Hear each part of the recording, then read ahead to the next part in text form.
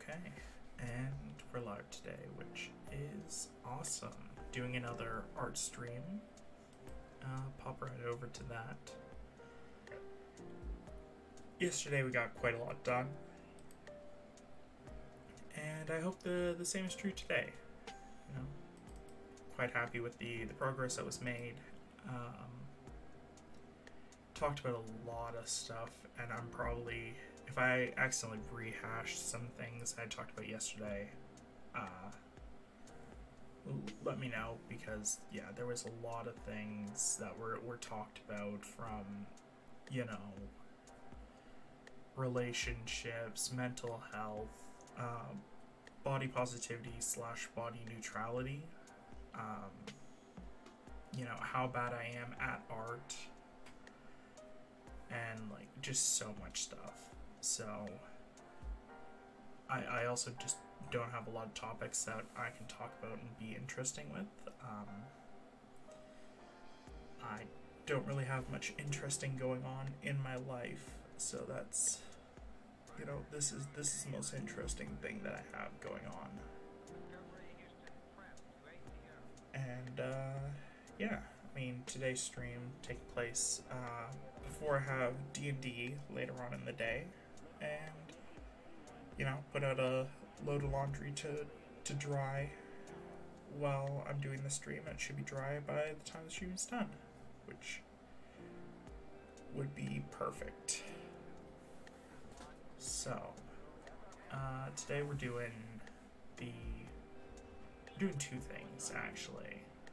I'm thinking I do have the overlay and the idea of, like, you know, making it pirate ship theme, obviously for, you know, pirate aesthetic, but at the same time I also might be doing, I guess, other things. We'll have to see. I had an idea for something, I guess, to spruce things up a bit for in front of me, like adding a little table, something like that, for when doing like talks, maybe making a room of some kind. I'd have to go ahead and find you know, some reference art for that, but it's an idea for sure. And yeah, that's, you know, that's the plan for today. And we'll see what happens. I hope everyone's having a good day that's watching. Wonderful, hopefully start of a wonderful weekend for everyone. And yeah, very low-key today. Still a little bit under the weather. It took a lot for me to end up actually managing to get to sleep yesterday following the stream. Had an interesting time. Hard time sleeping, but you know, sometimes it is what it is. You can't really, you know, change your sleeping habits nearly as much as you'd like to. But anyways, that's beside the point. Let's get to some art, shall we? So I have this set aside for the table, and I'll decrease pen size for that. I'll actually look into some reference art for that real quick before we, you know, fully start up.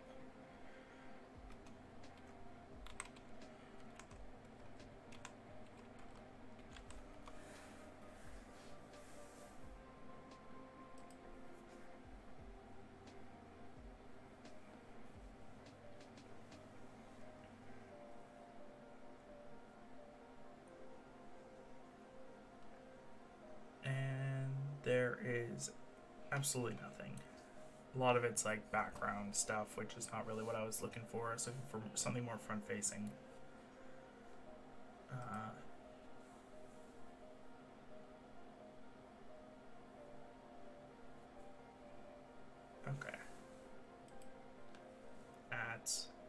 it is what it is. I have a few pieces that I can add as reference art. Let me just pull it up and find it. Very simplistic, you know, but should do.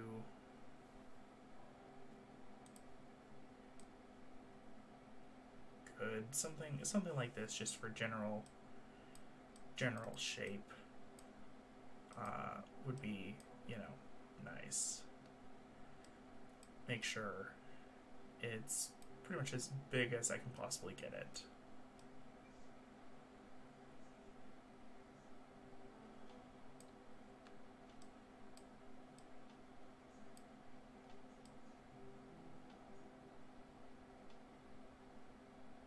And make it center.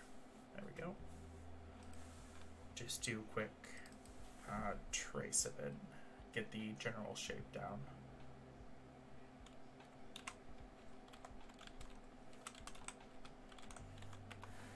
Make sure that I have it on the right right thing going forward. So, you know, looks something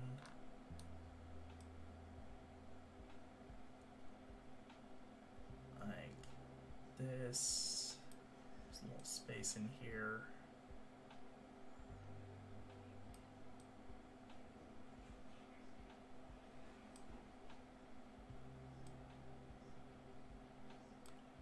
Add the extra leg in the back there. And do that across. Do the same thing here. A little bit less of a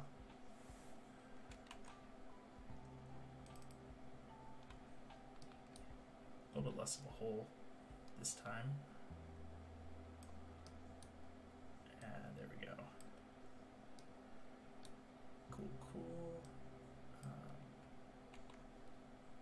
Now pop that back to size.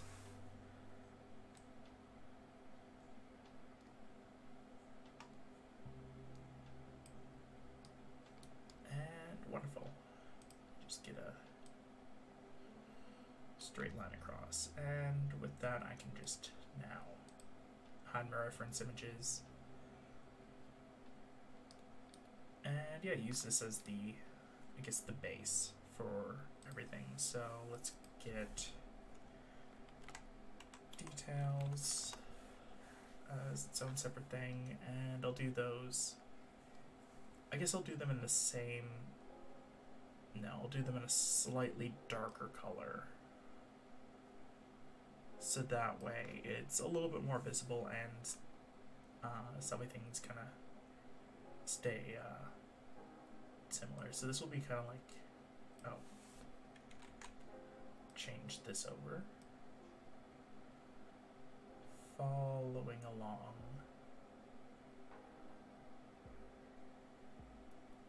And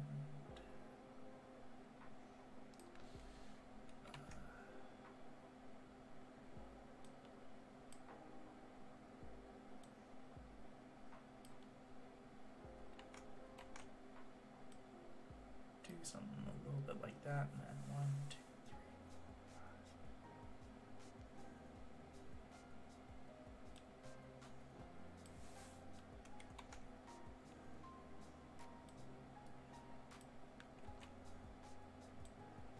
Over.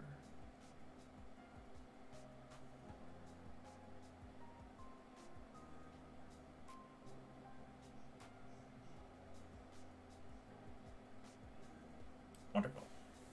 Have it like that, so that way I can keep it, you know, in the same dimensions of having it go across by 7 from here, but have it be 3.5 from there. So this is where the 7 begins, and this curves down. Okay, 1, 2, 3,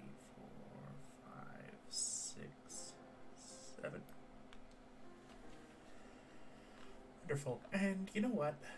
To keep up with, branding, I always like to have a little callback, and because I love the logo that I made so much yesterday, I think I'm gonna use that again.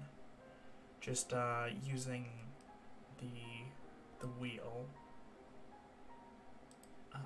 Insert. Okay, gotta shrink that down tremendously.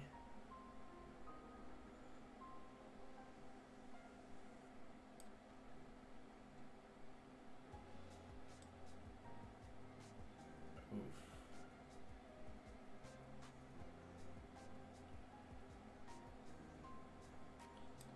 Don't look nearly as good when it's like this, but it's gonna be a small little thing right here. There you go. Doesn't look nearly as terrible when it's zoomed out, though extremely pixelated when zoomed in. And let's do the same thing with this.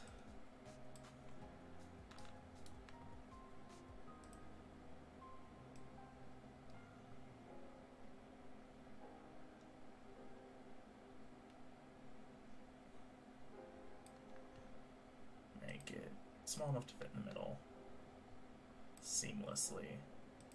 I don't mind if it's a little blurry, because it's the people who would see it would still, I guess, get the idea behind what it is, assuming they've seen the logo and everything else that goes on with it. And then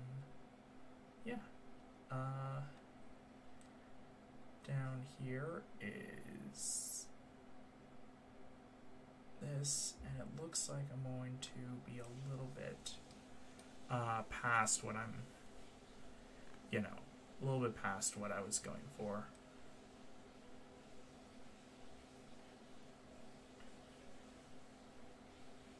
But that's okay. Listen, working with keyboard and mouse, sometimes you'll make mistakes. It's part of the whole experience. I mean, even when using a proper drawing tablet or anything like that, nothing's ever perfect. But as long as you're close enough to where you can be happy with it, that's all that really matters. There we go. And plus, we have the ability to erase, so I can make it look like it was always that way. That was always the plan. Do I want legs for the tables, since I'm only going to be keeping it I think since I'm going to be cutting it off, I'm going to adjust it so that way it doesn't have legs on the table. Because, I mean, to be fair, Perry doesn't have legs. He has, at best, kneecaps. So, I'm sure he won't mind. Tables just like him. But, yeah. I don't really have, unlike what I usually do for each day, and for each stream, I wanted to have, a little discussion piece, something that I could talk about, but I talked about so much yesterday that I kind of lost, I ran out of stuff.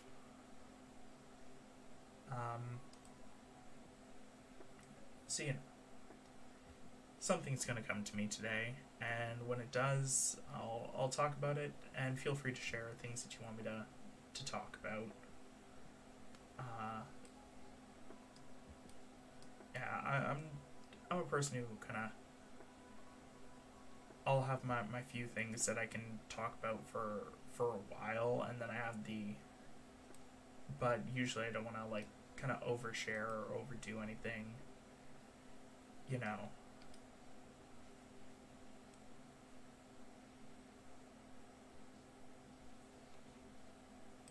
there we go, that's looking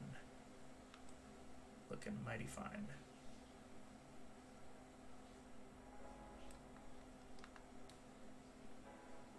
But yeah, you know, it's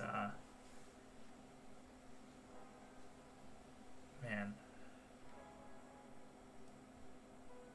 just liking that a little bit more the more that I look at it. It's very pixelated. But to be fair, if I tried, I couldn't really make it much bigger without risking the rest of it being kind of messed up. Tablecloth. Let's go with a blue, since yeah, blue is a nice color.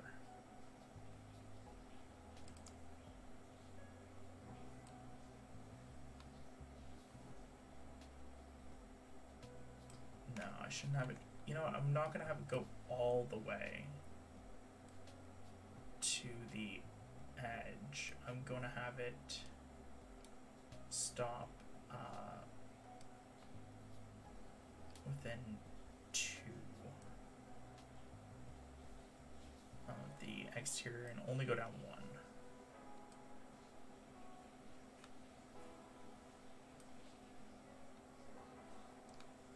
So that way it's, you know, technically it will look a bit thin, but I don't mind that in this case. It's fine if it looks a bit thin.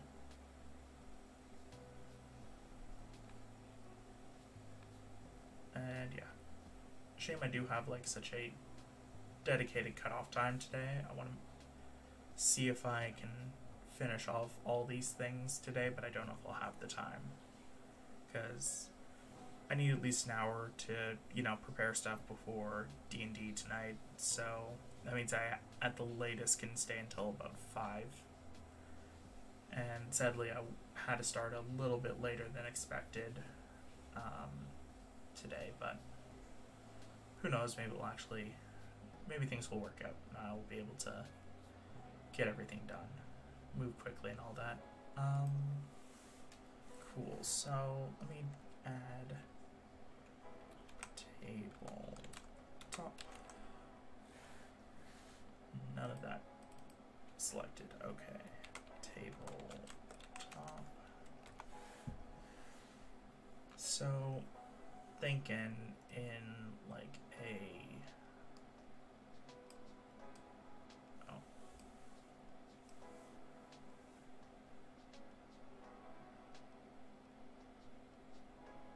let's go in orange. I don't really do much stuff in orange. I think I'll add a little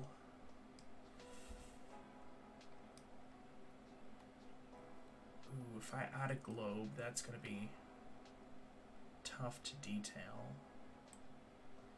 But you know what? I'm willing to do a globe that's a little bit tougher.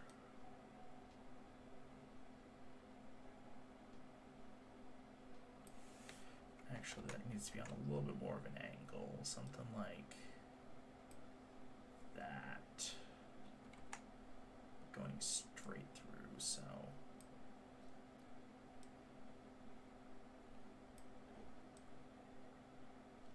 yeah, there we go.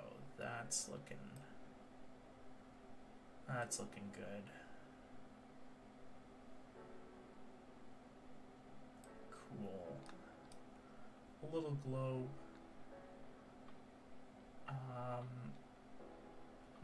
What else should I have? What else is fitting?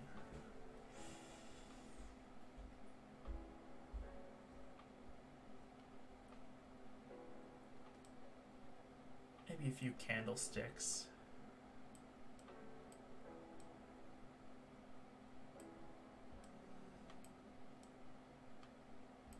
Obviously procured legally. You know, pirate only for the aesthetics, not for the not in action.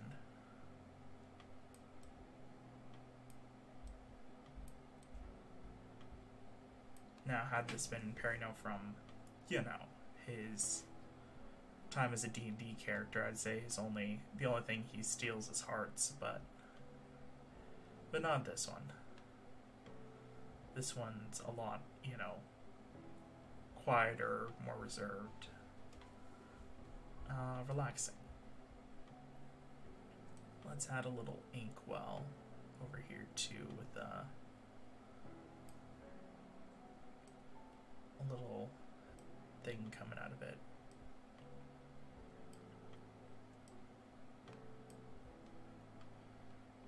That's a decent silhouette. I'm actually kind of happy with that. And let's do that, and have landmass here that kind of goes down and then pokes out a little bit there. And then a little... There you go. Once I color that in, it'll look vaguely globe-like. But yeah, it's a nice little thing that I can put together. And now for the actual proper outline. Cool. So let's do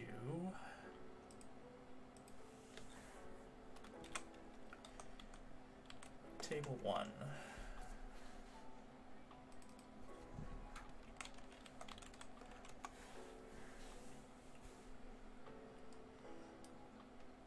For the exterior of the table, I don't mind making it a too wide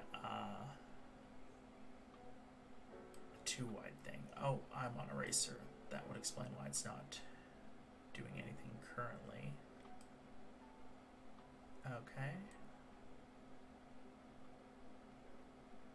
Cool. And I might add on legs as like an after thing to this table here. Once I get everything situated, and yeah. Some days I wish I had a table like this, something, you know, big and fancy, but I'm stuck with a desk that I've had since elementary school, I think. Somewhere around there. It is an old table. Let's do a nice... Actually, you know what? I'm gonna search up mahogany.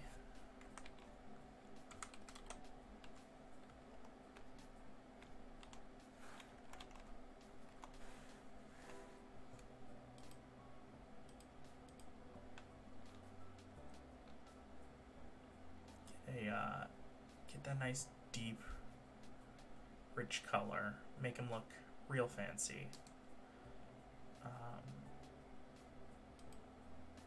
Save it to references.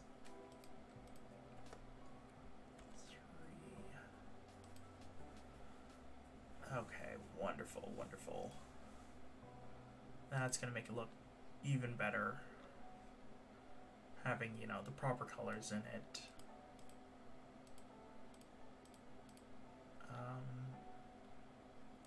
Yeah, so let me pull this over as a reference image. It would help if I had my reference images available at this moment. Let me, move that a little bit too far over. Yeah, nice. I love the color of this. So let's go with right about here. Let's start off with a fill.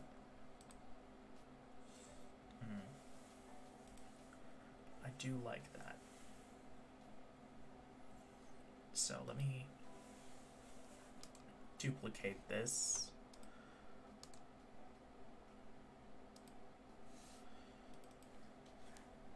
And make it table 2.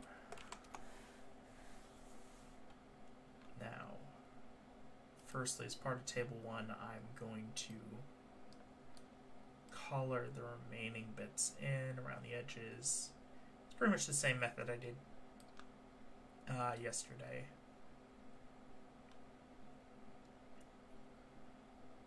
Though with wood, I'm going to try something different.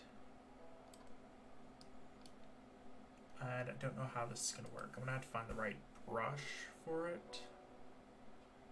Dry brush might be what I need.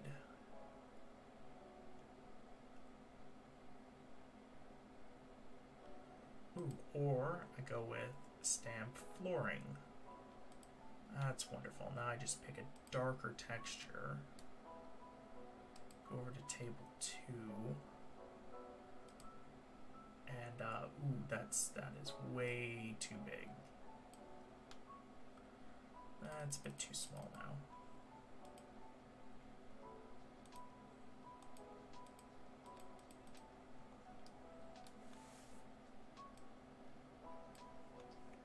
Okay, I think I figured out how this should work now, which is good.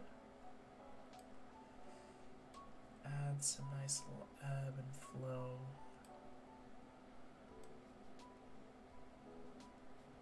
Make it feel semi-realistic at least. And then pick a lighter color, do more of the same.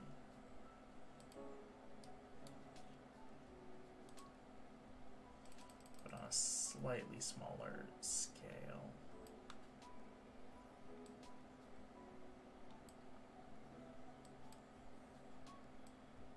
Kind of contrasting along where the wood is. Honestly, not that great of a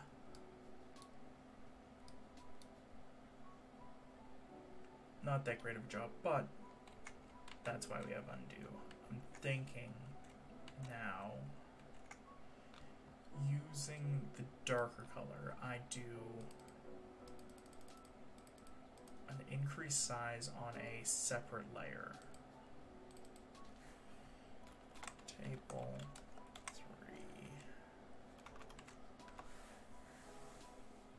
Okay, let me upscale this to like here. And then clean up the edges once it's, there we go. And now I do another layer, table 4.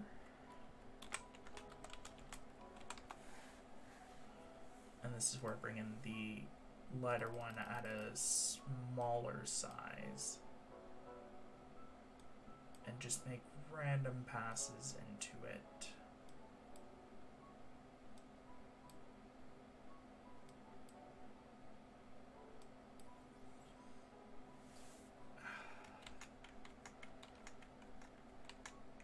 Honestly, I don't know why I'm not feeling the lighter color at all.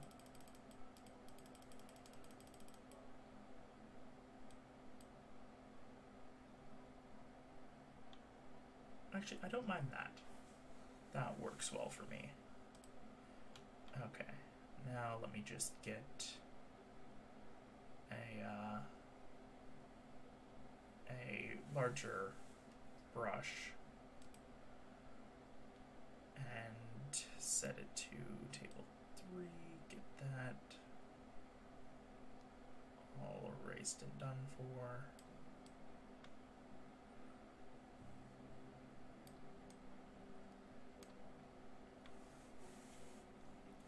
Is it perfect by any means? No, but you know, it feels woody enough, I guess you could say. You won't even be paying attention to the wood with all the extra details on it, like this layer, which I'll change up a bit. So first, need me a table details layer.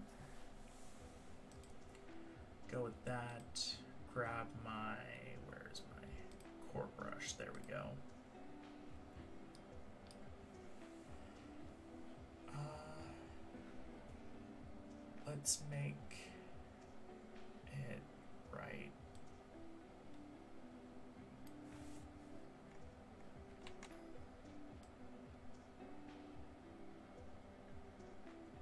Here, have it dip down under, and then go right back up.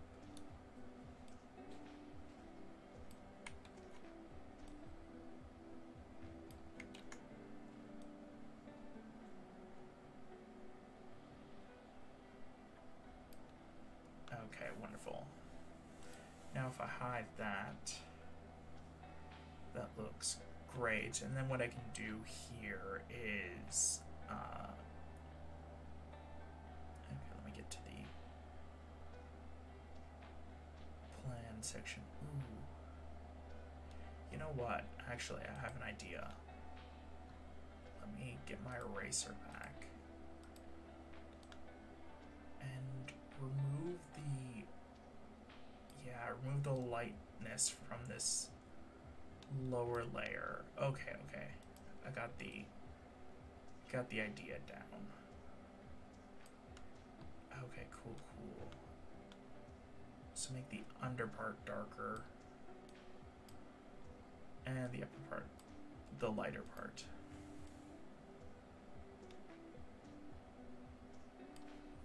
So let me grab my, where is my stamp?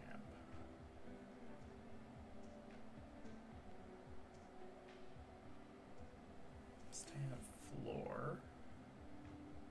It was floor, correct? Wasn't none that said wood. Ah, okay, good, good. Oh, actually this is one that would probably work better now that I'm looking at it. Okay, so let me just, I guess, erase everything from that, erase everything from that. Cool, cool. And let's make this considerably smaller. Okay, so cool. Part 4 is going here.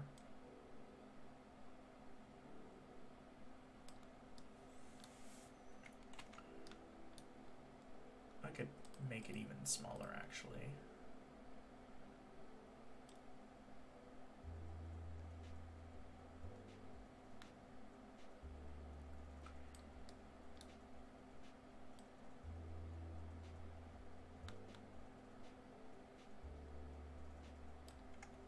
Oh wait, I probably should have cut myself off there.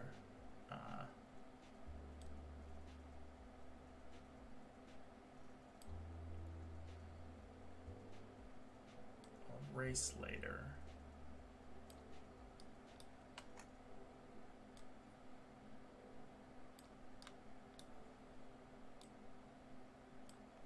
Yeah, this looks really good.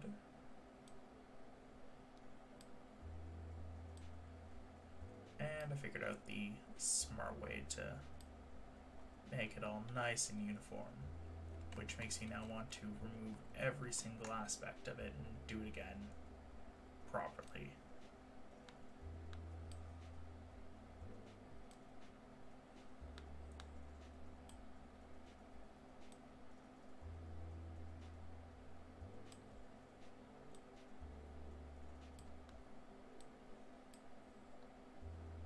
Cool. Now let's get the darker layer going on table 3.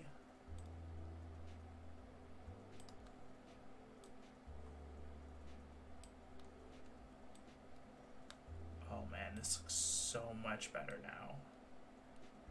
So happy that I discovered this one.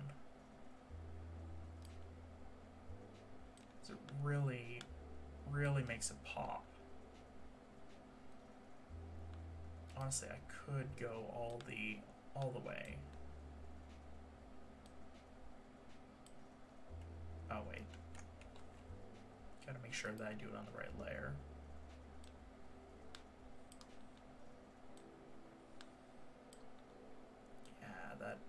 makes it look far better in my opinion. Makes it far more believable lines, and there we go. Yeah, that's exactly what I'm looking for. And then I can erase these little excesses that snuck over. Cool. Now for part of details.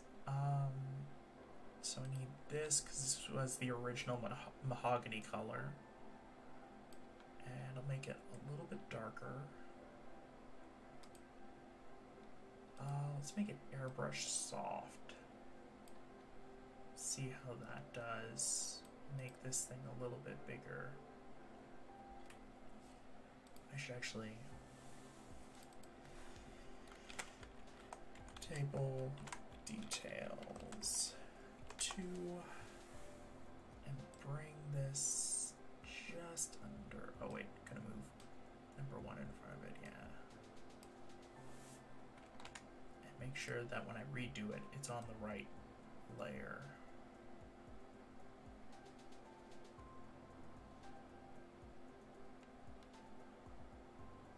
Nice little feathered shadow over here on this side, where it might be noticeable to some, but not noticeable fully. And then as you transition over to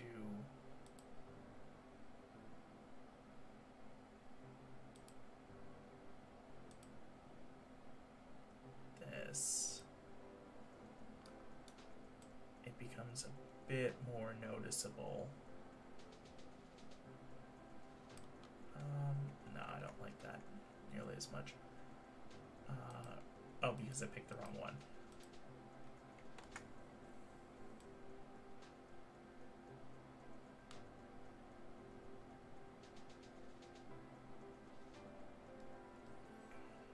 Just to add a bit of depth, you know. Make sure that it is noticeable.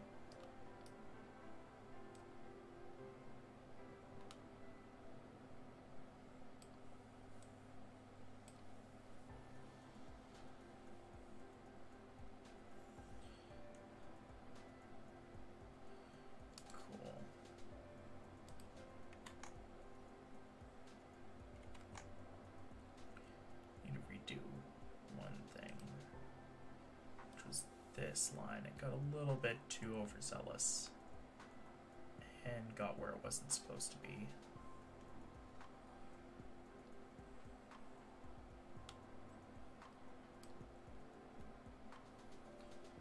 Nice. Nice, nice, nice. Okay, so now I can remove this layer, remove this layer.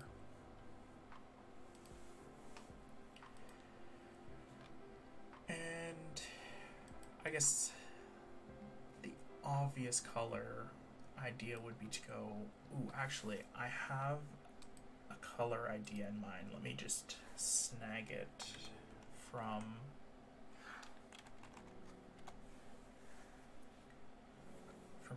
here.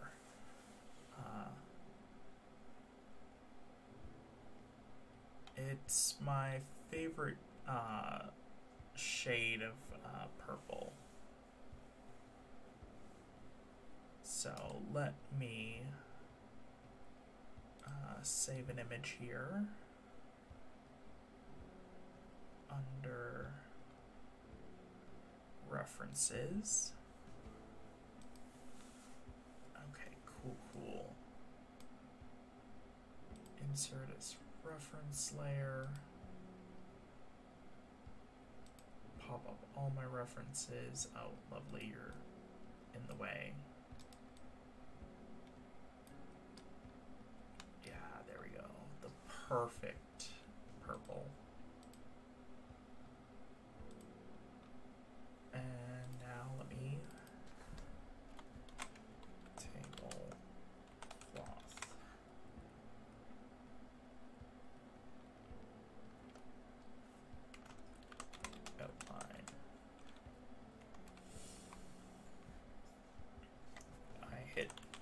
think, one right key there.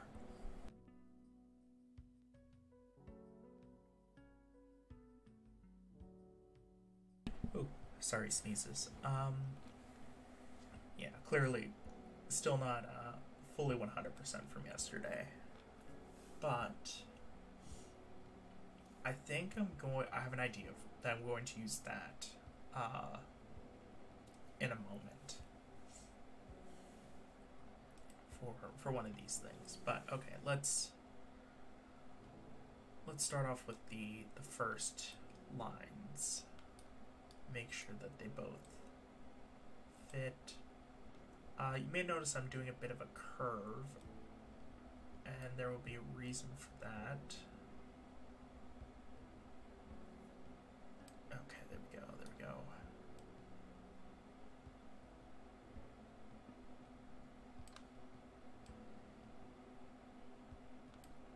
Nice, nice. Okay. And now for a straight line across the top. Cool. Oh, sorry, give me one moment. Again.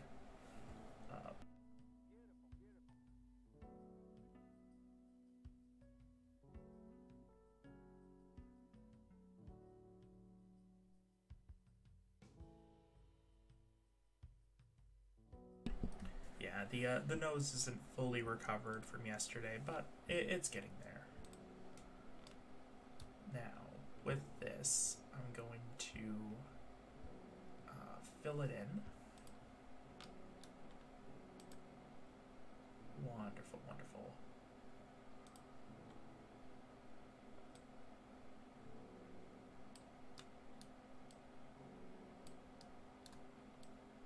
And then, you know, once I make sure that it's all filled in, looking correct. Yeah, it's looking good. I just need to do a quick little bit of erasing up here on this top edge. There we go. I need to extend this corner out a little bit more.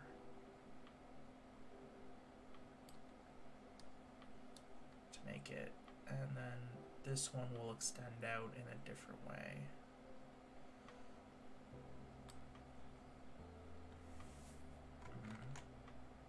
No, I'm not feeling that.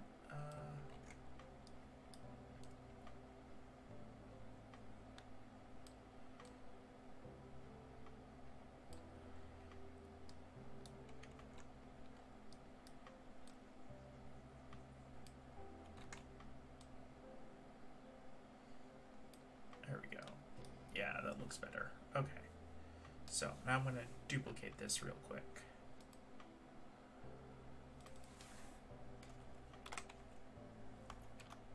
TC1. Now I need a darker purple, more purpley purple. Okay, cool, cool. And now I will add that layer around the edge and make sure that looks all correct. I'll actually move the wheel right there so it does get covered a bit.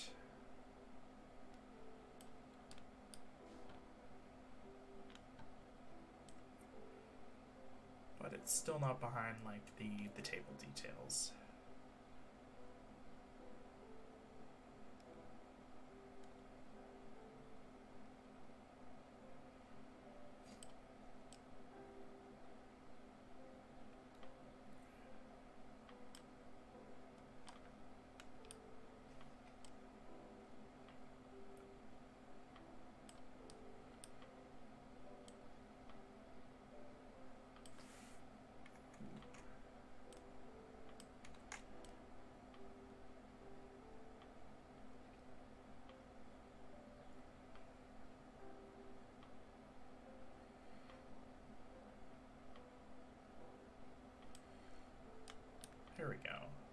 That looks nice.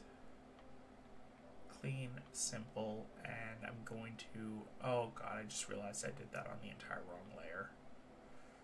Well, thankfully, despite mistakes being made, mistakes were made in such a way that it's not going to pose a problem.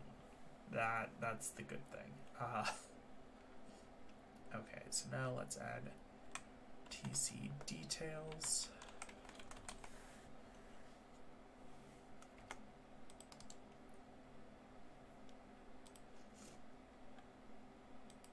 And this is where that idea of mine came in. So I add a little bit of, oh, that did not work as expected. Let's see how this looks.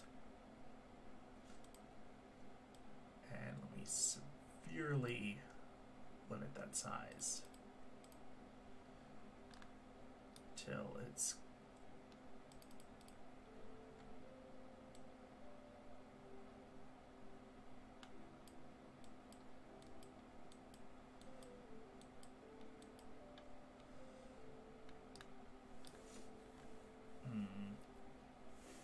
feels,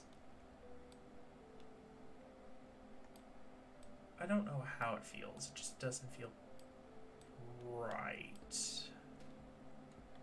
in that way. Well, actually it might feel right if I add some background to it, so I'll stick with it.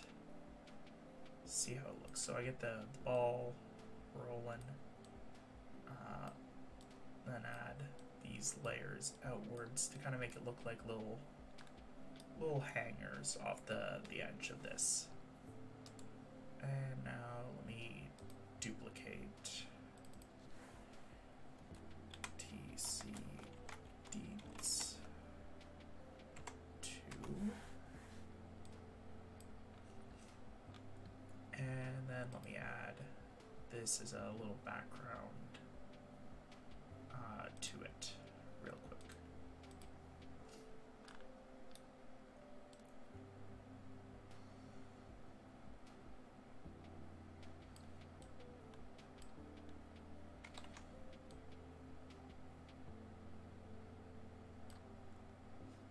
Actually, that looks really nice now that I did that.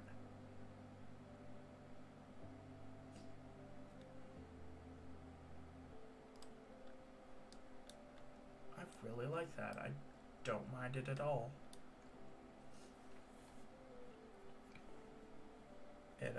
I feel like it really fits. I might need to add a darker edge now to this, so give me one moment to go to, like, not wheel, let's go create something above wheel. Shading, I'll call it, even though it's not really shading.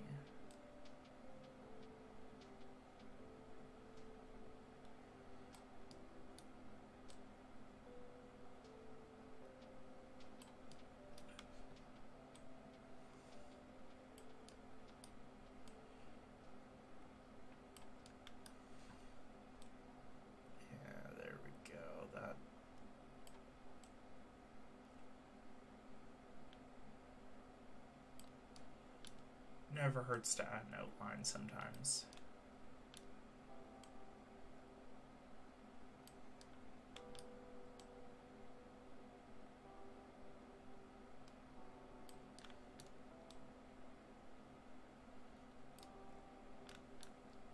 Yeah, it makes it pop just that little bit more, and now we're almost done with the table already. That's really nice. I think, you know what I'm going to do?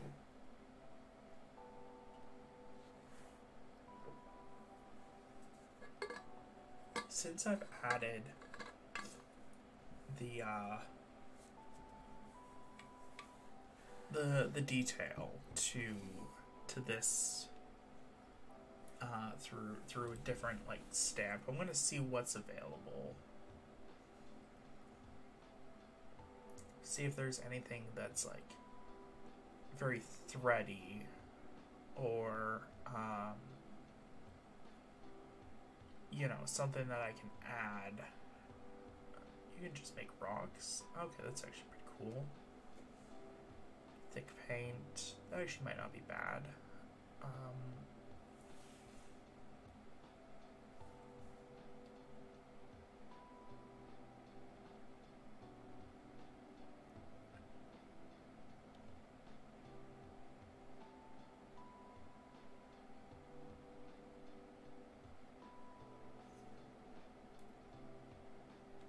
Impressionism. Ooh, that actually might be that might be what I'm looking for.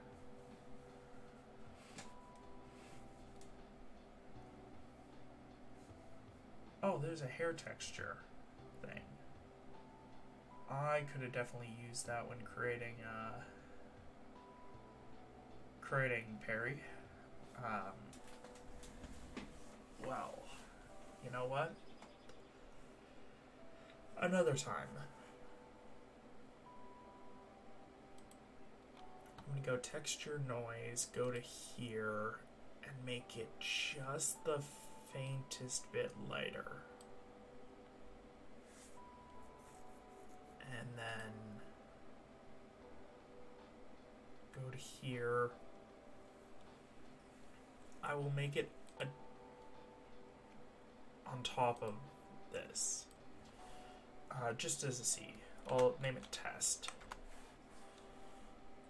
That is way too big. Let's dial that down. And oh yes, that's perfect. Adding texture without taking anything away from it, that's amazing. It really, it's subtle, but it's there. You can see a little bit of it, but you know, it would take someone who knows a thing or two about it to really point it out and be like, oh, there's a nice texture you did there with the fabric, and I could be like, oh, thank you. Even though in reality I'm probably going to forget, and someone's gonna mention it, and I'm gonna be like, oh, I guess I did that. Even though, yeah, bad memory. Talked about it yesterday. But, you know, after an hour we've got almost all of this done, which is beautiful. So let's make globe,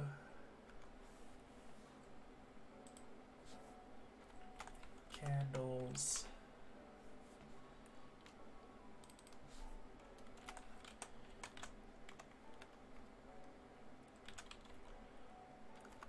and inkwell.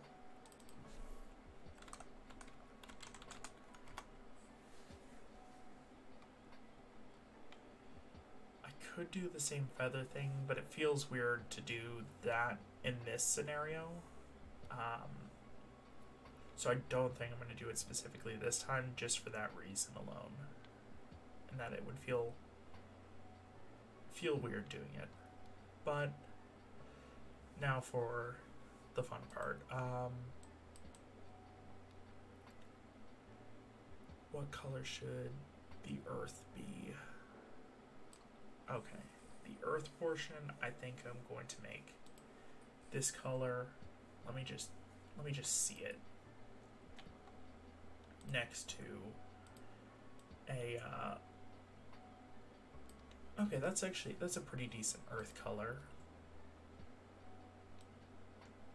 Make the water a tad bit brighter than what I have currently. You know what? That looks right. Okay, cool. Looks, I'd say a little bit washed out, but like globes are never really eye-popping color. Most of the time, at least the ones that I've seen, they tend to be more subdued and not nearly as bright. And then I think this might do good for some ice caps. A little faint bit of blue in there, but a bit better than... Actually, I like that one more. So I'll go with that. And then I'll need a slightly darker gold for the, yeah, for the stand. Okay, cool. So here's the plan. Let's go with, let's take this globe. Actually, let's do it on a different layer. Globe, stand. So let's make a straight line, shall we? And then connect those straight lines with a curved one, making kind of like a little happy smile. Have this be on the desk. And wonderful. And now afterwards I'll be able to add the rest. Okay, so glow water. Now let me go grab the watercolor I was going to use, which is this right here. And after drawing a, let me try and draw a circle in this. No. Need to start a little bit farther over.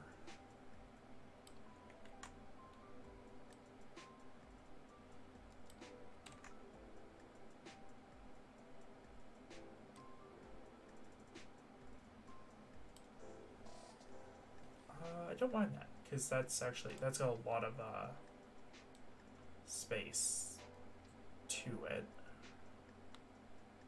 So let me fill this in real nicely, and you know, it's coming along quite well. And the best part is you won't even be able to see the orange parts once it's all well and good. Let me move tabletop above it. Cool. And actually, you know what? No. I'm going to hide it. Make sure that's all properly filled in. There we go. And let's grab this color right here.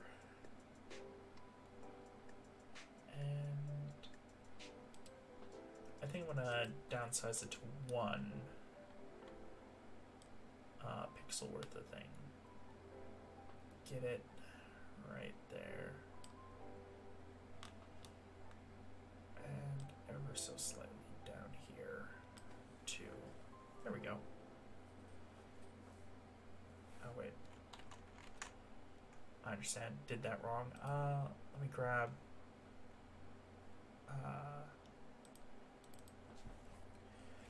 2. I'll call it 2.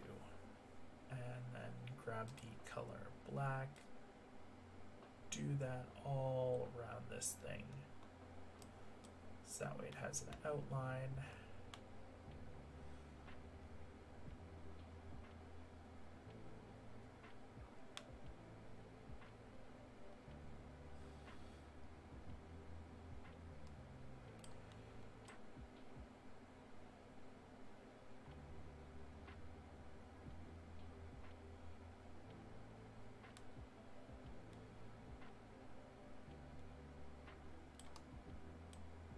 Okay, cool. It's coming along nicely. Nice little relaxing art stream.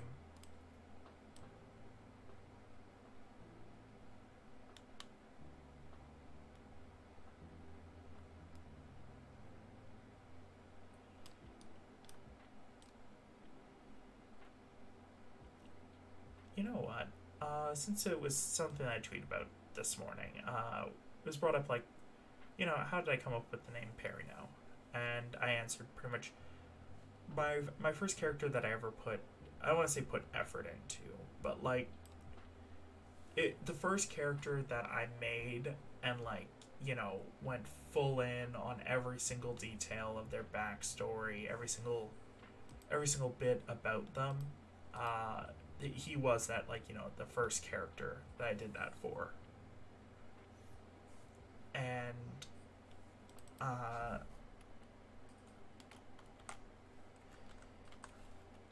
he's actually had multiple iterations, because originally I had played him in a one shot where we were supposed to play the character that we were going to play for the rest of the thing, and it never ended up happening like that. It ended up stopping after one session, which was sad, but I kind of was like, okay, I have this character, maybe I'll use them again. And another opportunity arose where I could use him. He fit in with the world, and the DM was awful. Like, he created, for those of you who've watched Hunter x Hunter, he created his own, like, DM PC, or DM player character, which is often frowned upon depending upon how you use them. And in this case, he 100% was just playing this setting because it allowed him to play this character that he had created from a previous game. And it was not a fun time. Pretty much everyone was gone after session 5. And, my character, I decided that I'd make in the hopes that, like, changing things, I'd have my character make a heroic sacrifice of himself, and the DM immediately was just like, the character sacrificed himself for nothing, and it was completely pointless. And after that, even though seemingly in the context that it should not have been completely pointless what he did, but after that, I left the campaign. I used a few other character ideas, and then I came across another campaign, which, again, another very promising thing, and I was excited for it. And the DM specifically was making, like, a seafaring campaign, which felt perfect for creating Perino, since his whole thing was he was a pirate. And then that DM had to stop after a medical issues arose in their life, and they had to stop, sadly, which can't blame them for that happening. That's just bad luck that had happened at that exact time. Everyone wished him the best, including myself, and then then I kind of went on, played a few new characters they're all very different, but at the same time they all have some very distinct similarities. But yeah, it was I finally got to play him very recently for a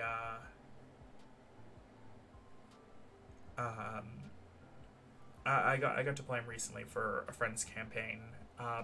He was a player in my campaign that I ran. My first ever campaign that I actually ran through completion. It was 52 sessions, each one usually lasting about 3 to 4 hours. So, yeah, it was a fun time. And I guess one of the problems that we kind of ran into with we've hit like a minor kerfuffle, and one of the problems is he's running a setting, I guess, not too dissimilar from mine, and pretty much he feels like he's being overshadowed by my campaign, which, I mean, first off, I felt like, terrible that campaign was causing him to feel bad about his, and then secondly, I was like, you know, a little bit happy that they thought my campaign was, you know, good enough to be worthy of that kind of praise. Because being told that, like, you've set the bar for something on your first try like that, it was, you know, it was very, very impactful for me. And, yeah, it made me feel like, you know, all happy inside. But at the same time, I'm like, man, I really wish this wasn't a problem. But it seems like we're kind of like fixing everything and moving past that now, and it's kind of behind us. And you know, hopefully in the next arc, high likelihood my character's going to die. If he does, even though there's magic in D&D to, you know, bring people back to life, I don't like that. So I try to, for whatever reason, I never want my characters to come back from the brink of death. Even in my own, or come back after their death. Dead. They can come back at the brink of death. I don't mind that, but yeah, it's just. So I pretty much, I made a statement in character that, like, if my character dies, he's not coming back, or at least that's what his beliefs are, pretty much to tell the party. And they all just were like, I guess we'll continue with it. Even though it's dangerous and deadly and whatnot, because we all have the ability to come back, except we all don't, but, you know.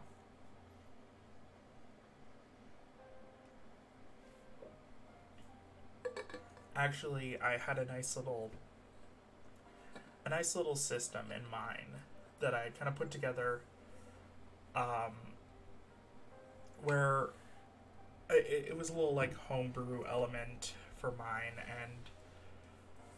and when a person died, they would have the chance to they would have the chance to, you know, be brought back every single time, though each time, depending upon the roles and everything, it would lead to them not being brought back the same, I guess you could say. So if you died once and you were revived really quickly, it wouldn't cause any issues, and you'd be able to just, you know, move past it. You might have, like, if you rolled really poorly, yeah, at worst, you know, you're looking at some minor corruption or things becoming, like, you're more willing to do evil, even if that wasn't originally something that your character was into. And for some, if you started off, if you died a while ago and you were revived recently, 95% of the time you're coming back with pretty much insanity. And, you know, that's not something that people want, obviously. They want to be completely sane individuals. They don't want to be insane. So it was more for, like, NPCs, like one of the characters, they mentioned that they wanted their mother to have helped them escape a situation. And I decided that, you know, to make things interesting, I'd have the character's mother have that secret be found out by the father, who's like a dictator in this world and in this setting. And I had him, you know, decide to end her existence, and that led to, you know, the character trying to stop trying to revive their mother, only for them to kind of realize that the first time that they tried, that the mother obviously didn't come back the same. And it led them to believing that the reality that they were in was not the real reality. And it led to, like, you know, a very cool kind of dissociation from everything, where they were just like, this world doesn't have consequences because it isn't real, and it caused them to do more brash actions. And obviously the players around them kind of just, they would fail to understand that it was like they'd pretty much decided that this reality was fake, and that they were living in, not like a simulation, but they were living in a, they could do anything because this was not real. And it did rub people the wrong way at times. But they, towards the end, they used a wish spell after the campaign had ended, and they defeated the evil individual through smart tactics. I set it up so if any of you have watched Naruto, there's a character Danzo in it who does some really messed up things, and he has this through without saying too much, through very sketchy means, he gets the ability to, you know, reset himself a certain amount of times based upon you know, he using Sharingan that were you know, infused into him, we'll say. And I decided to take that and run with it as the idea of, you know, my character, the villain being kind of like this all-seeing entity, and thusly for every time that the party destroyed or every single time the party killed, I say killed, in quotations, killed the enemy, after on that turn they would immediately come back, but they would lose one of the all-seeing eyes that they had.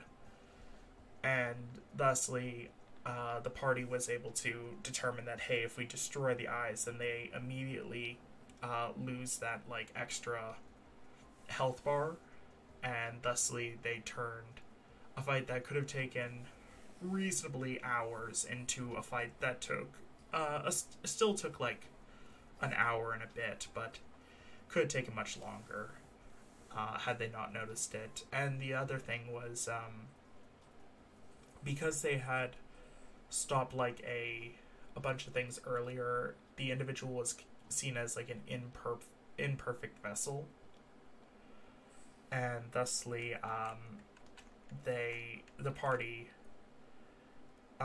were able to, you know, change things around from being it had the creature had its perfect vessel, it would have had pretty much access to every single spell available. Had just been a max level spellcaster with additional spell slots, and just being a real pain for them to deal with. But because they stopped it, the individual could only cast spells that they had seen. So pretty much as the party, there was like a few spellcasters in the party, and the more spells they cast, the better the enemy got, as they were able to cast the same spells. And every single time they died, all their spell slots reset. So, you know, even if they burnt a high level spell, the moment that they died again, they would just have the ability to cast it again. So it was a very tactical, smart fight, and the party seemed to enjoy it, which was the most important part to me. Because if the party's not enjoying it, then clearly I've done something wrong in that case.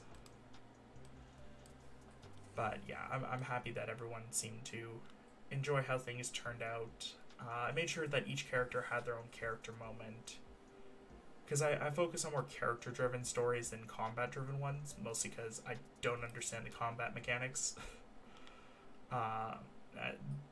You know, I enjoy calling myself even though it's probably not true, I call myself the only DM to go 50 sessions without knowing that you could use strength for dexterity weapons.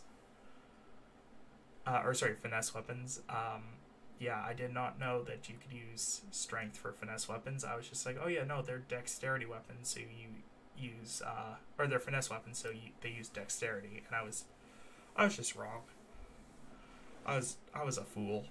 I did not know any of what I was talking about, and I think honestly that made it a lot even more fun because like since I didn't know what I was doing, the party couldn't really metagame and know what to expect because I didn't know what to expect or what was going to happen, and neither did they. And yeah, that made it a ton of fun. But yeah. Oh. I just realized that my background music stopped because it had to switch over to a new video. Anyways, it's yeah. I could talk about D&D for a while, and I know it's not for everyone. It's very still seen as very nerdy, though it has gotten a little bit more of a positive reputation in recent in recent times, especially with something like Stranger Things taking things and just really, you know, running with and borrowing from D&D for abilities and monsters and everything like that, and it's very fun. And man, I'd love to talk about my current D&D campaign that I'm running, but I don't want to run the risk of my players watching because I have shared and then getting spoiled on every single thing that's to come. But man, I've done a lot of things. To be fair, I could just ask them not to watch for the specific for this specific video because I do mention it.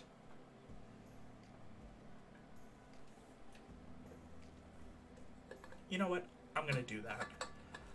I'm gonna just tell them not to watch the VOD or anything like that. But so what's going on is because I prefer more character-driven stuff, I'm switching things around.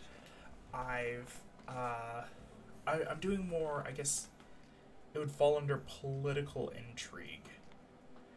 And I've come up with a character, and his name is Teobane. Extremely helpful guy. Very nice. You know, he's the protector of the king, or not the king, sorry, he's the protector of the princess, and because of inactions by the rest of the royal family towards an event known as, well, actually, it has different terms, but pretty much a monster infestation has arrived for the first time ever in this world, and they are like, hey, we need to mobilize everyone, but one kingdom, which is the kingdom that the party's in, is actively going against it and not helping out. So the party's trying to pretty much perform a coup and get the princess into power over her family and make it so that way, because she's the one who wants to, you know, help out and actually make sure that people are fighting in this war, because there's a belief that, you know, if everyone unites, that we can defeat this great evil. And, you know, it's not entirely impossible. It's not an easy task, to say the least, but it is something that is possible. And not a lot of people understand kind of how it started or what's going on with it, except for one person, which is Teobane. Though he doesn't reveal, no one in the party knows that he knows what is going on, if that makes sense. So I've set him up as, like, you know, the friendly guy that the party can trust. You know, he's the kind of guy that he'll talk to the party, make sure that they are, you know, well equipped, have a place to stay while they're in town, provide as much information as he can, as he's kind of like an information broker, and filling that role of like pretty much a person that the party can go to for information. And in reality, he has his own plans. See, uh, kind of going back in the lore, there was this character, Tabaxi, known as Wish on the Wind, who one day was.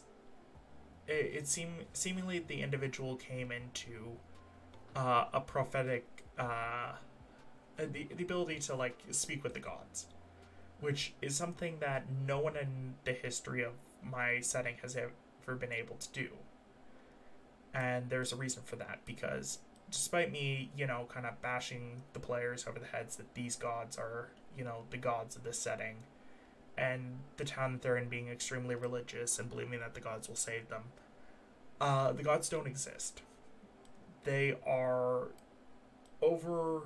they're just heroes from the past who got their lore spread and falsely, like, kind of messed up in a way where they're perceived to be the gods and people who can actually, you know, do things. But in reality, no one actually knows if the gods are real, except for Wish on the Wind, who found an item that pretty much gave him knowledge beyond what he should be able to have, and knowledge that he probably didn't want. So initially, you know, he tried to use it for good and tell people, you know, of things to come and see the future, things like that. However, after a while, he started to realize that his actions would not lead to anything positive, and that kind of humanity needed to, well, I say humanity, it was more than just humans who are a race in this world, but like all the races and all the peoples of the land needed to kind of, in order for them to move forward and become their strongest form and evolve and become greater than they were currently, they needed to, you know, become, they needed to remove the idea that there were gods, so that way they can move forward with the belief that it is all on us to keep ourselves going, and that all of our powers and magic and gifts and everything like that, it's not we created this, and we are more than we as a people are what will be needed to, you know, drive the world forward, that kind of thing in this setting. So, sorry, give me one moment. I just have to add a little layer here.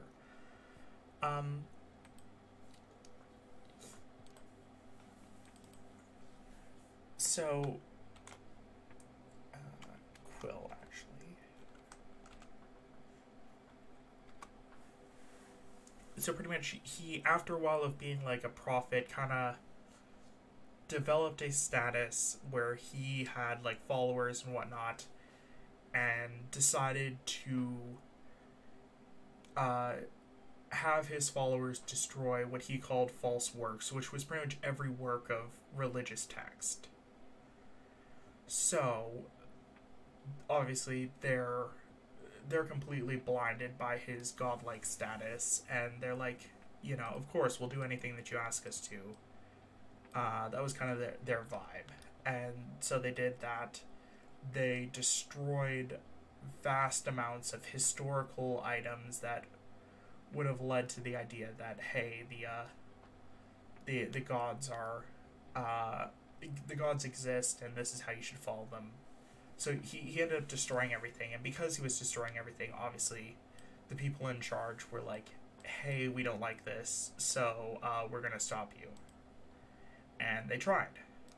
and thusly he unleashed a magic that more or less caused a I don't know what the word is, but pretty much time broke a little bit. And there was about a century or two of time where everything kind of fast forwarded without like everything kind of existed without anything really changing. So it's like time went through, and like the course of 2 seconds went through 2 centuries, more or less. So, you know, people died, were born, lived through it, had families, but no one ever changed anything to the landscape, pretty much. It was just,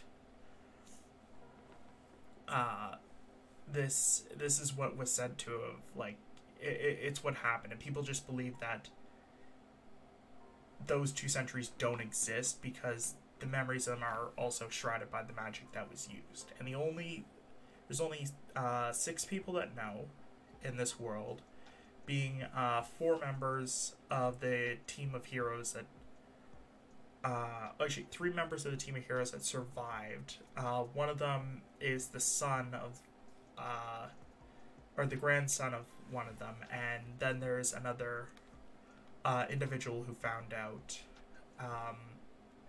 making it 5, and then Teobane now knows because he gained the same prophetic ability through finding the eye. So he's number 6 in terms of who knows. And it's like a secret held within 6 people that the world as they know it is not correct. So they're trying to subtly shift it in the background now, because the fact that they've found out that, hey, the gods don't exist and whatnot. But this monster infestation is technically part of that, because the only way for people to kind of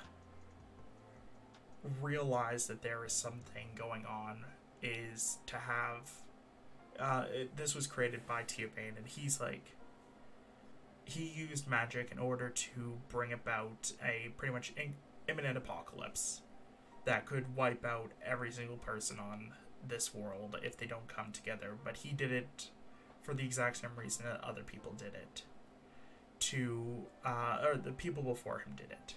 Because technically the person before, there was one person before Wish on the Wind, and that was the person that the mighty heroes fought together, and he pretty much caused the exact same thing to happen, more or less, minus the whole, you know, because of his death they were seen as gods, and thusly created the issue in the first place.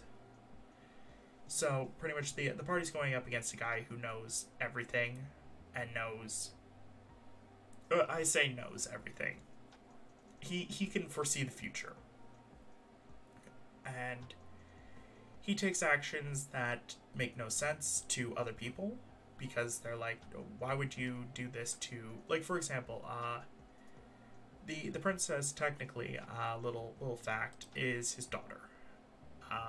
He has, you know, he's his daughter is, it's technically half daughter. It was from an affair with the queen, and he's going to end up killing his daughter because he knows in the future, in the world, that she'll die of a horrific disease, pretty much, and that he's going to pretty much sacrifice himself, more or less, by blaming it on the party, because obviously you gotta get the party invested somehow. And in this case, I'm making them pretty much, because of what Teobane does, he'll pretty much mark them as enemies of the kingdom, and they will hate him for it because they do not see what he sees. and he pretty much he ruined each of their lives to some extent. For example, he kidnapped one of the kids that belongs to one of the party members, and it's pretty much their entire reason that they're there is to find their kid, and he took them knowing that she would come looking for her daughter, or looking for her son, sorry. Because he needs her strength and her rare genetics to be one of the few people that can make change, and he's going to do multiple things to really it's going to come to light that a lot of the party's issues throughout their lives were caused by him. At least recent issues, I should clarify. He's not been around since, like, you know, their birth, being, you know, throwing away like their favorite toy to make them all sad. No, he's done things like killing a mentor and general in an army for one of the party members and things like that. But yeah, I pretty much am setting him up to be I'm setting him up as the secret big bad. Because currently the party believes that a completely different person is just absolutely evil. Which, I mean, technically he is. He's a manipulator, he does things for his own enjoyment, and he just kind of toys with people's lives for his own amusement. But in reality, he's not actually the evil person that the party's trying to take down. He's actually, realistically, he'd be more of an ally if they accepted him. But obviously, when you've got a guy who is very outwardly evil, the party's not going to trust him. And I kind of set it up that way on purpose to be like a red herring. You know, he'd be an amazing ally, though, because he's a person who, through magic, has broken his fate, I guess you could say. So he's one person that, you know, my actual big bad cannot predict, because he's broken free from what is possible to be.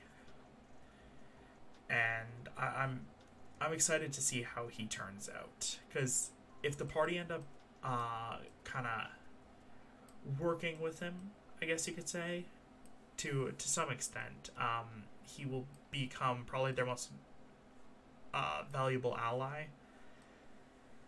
But they have to overlook the fact that he is just an awful human being. And in this case, he's actually, well, no, he's a half elf, but he has his he's technically son of the king, but he's, you know, bastard child and all that. It's a very intricate and complex story that I'm telling, and it's a lot of it's gonna play out hopefully well. Though I could, if it goes wrong, I understand that, like, not everything's gonna go perfectly. Nothing ever does when you're doing D&D, but, you know, currently they kind of, there's only one character that I guess doesn't trust Tia Bane, but it's more like they don't really care about him yet, and once things happen, they might. But yeah, you know, that's all part of telling an interesting story. And yeah, with that, let me hide the tabletop and remove it. That is actually looking really nice. I really like how that's turned out, and you know, let me save this real quick.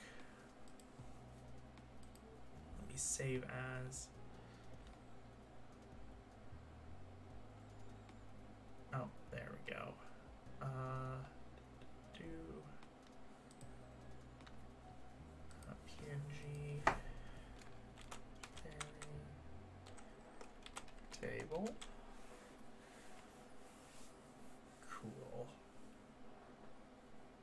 like how this looks. It looks really nice.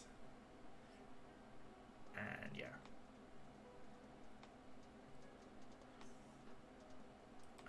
There we go.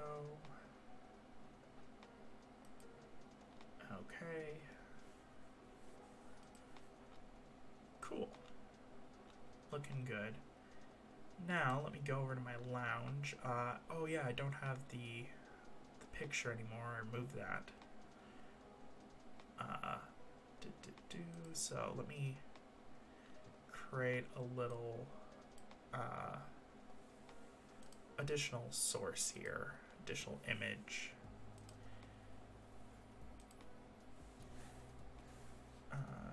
Cool. But yeah, I like telling intricate stories through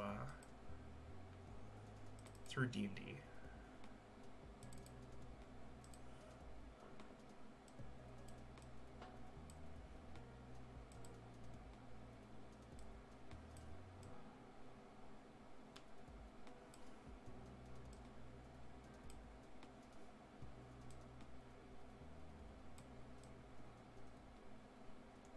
See, that fits perfectly, more or less. Now I have all of the parries that do or do not exist, and I have the little table for him to be behind and feel, you know, it's got his little ink thing. Though that let me. Yeah, that's on the right side. Cool. Exciting stuff. And now I will just have the background to work on for that. And moving along smoothly, which I love. So let me get the background layout, like the general shape again. Layout. Outline, and let's do that in bright green again. Let me clear out all those colors. Don't want to accidentally use something that I shouldn't. And let's get this up and going, shall we? Here we go.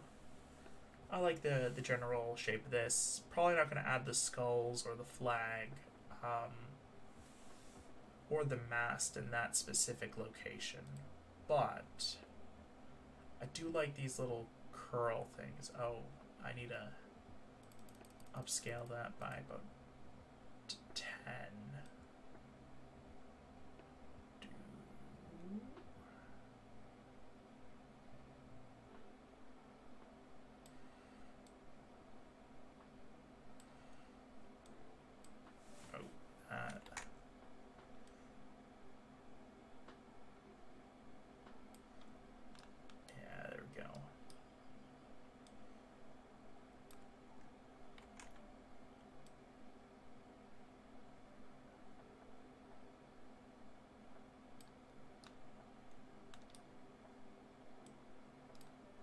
I recently finished catching up to One Piece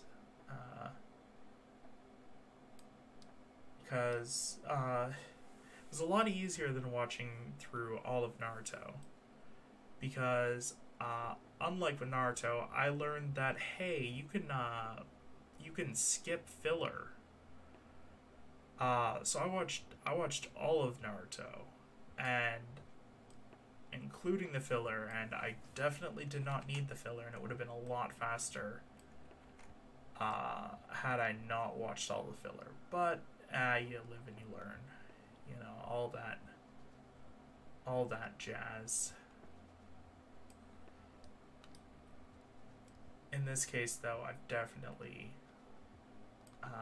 it's definitely made things a lot easier. Especially, I watched the dub mostly because as I mentioned kind of yesterday, I have issues with, like, actually, did I mention attention-based issues? I do have attention-based issues. I can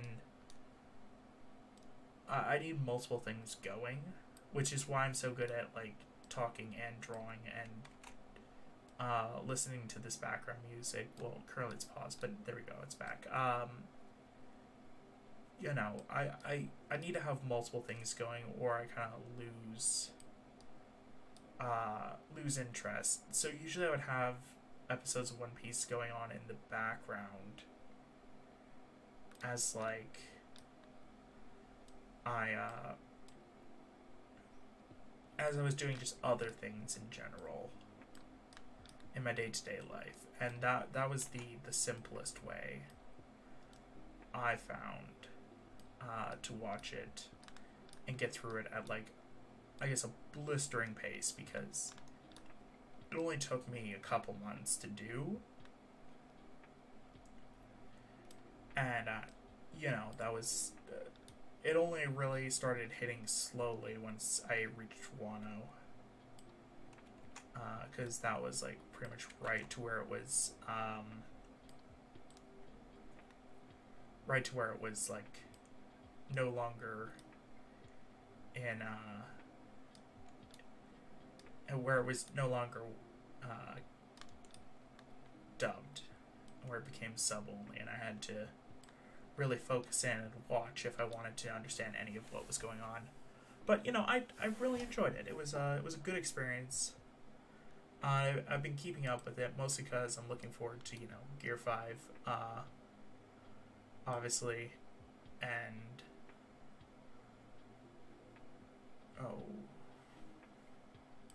okay.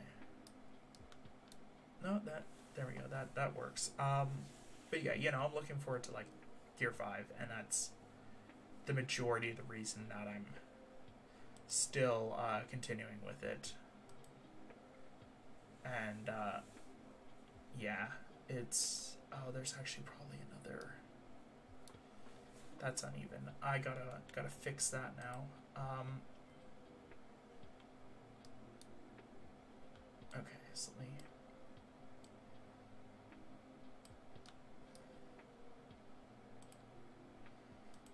me fix that. But yeah, you know, I enjoyed One Piece for what it was. You know, it's enjoyable. I can understand why people say, like, you know, why some people see it as very daunting to get into. It's not, I guess it doesn't crack like my top favorite anime. Like I could see it definitely being top 10 for me, but I don't know if it's higher than that, because I've very niche like enjoyments. I treat it like any other medium, which I really shouldn't, because that changes up, you know, how things work with it so much. Because if you treat it like, you know, you're going to watch any other TV series, then you're gonna miss out on like just the enjoyment factor of it. But for me, it just, I have that inherent like thought process that everything is I treat everything very similarly, and I really shouldn't. Okay, so let me just get this straightened out. Oh wait, on eraser mode. So that right there to right there.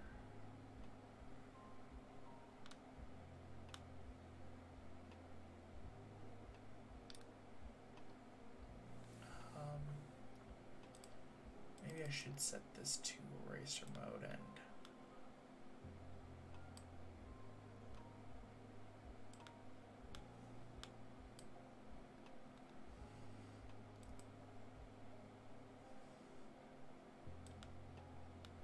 get that to be right there. Okay, cool.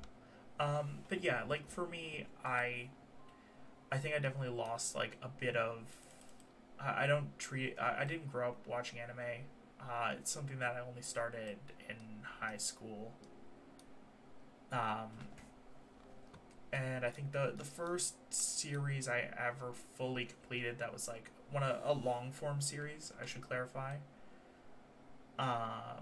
Because like, you know, I watched things like, I'm trying to remember what I watched back then.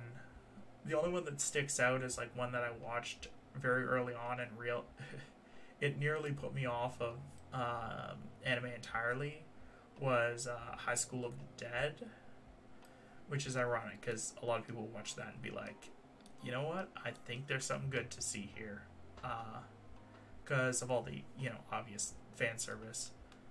But I was looking for, I guess, The Walking Dead, and I came across very much not that, because I was big into the Walking Dead back in high school, and even now I watched all the way up until the finale. I rewatched it a few times actually, and anyways, I watched that. It nearly put me off of anime entirely, which probably would have been bad because I would have missed out on so many good things that anime has to offer that aren't gratuitous fan service. But anyways, the first long form series I initially watched all the way up until it had stopped, and then read through the manga until the ending, or at least I believe I did, was Fairy Tail. Which, it's funny that I say I disliked, you know, gratuitous fan service and then talk about having watched Fairy Tail all the way through. But, you know, I found the world very interesting. I was in it more for the actual fighting and action, and less for, you know, the fan service. Which, I mean, you know, if you're into anime for fan service, totally fine. There's nothing wrong with that. I mean, it's there for a reason, so obviously you saying that you like it is not inherently wrong.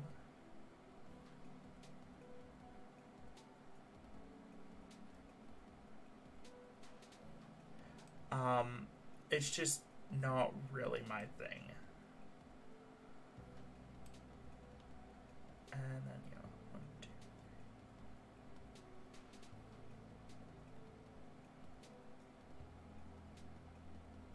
I think I'm going to leave that as is.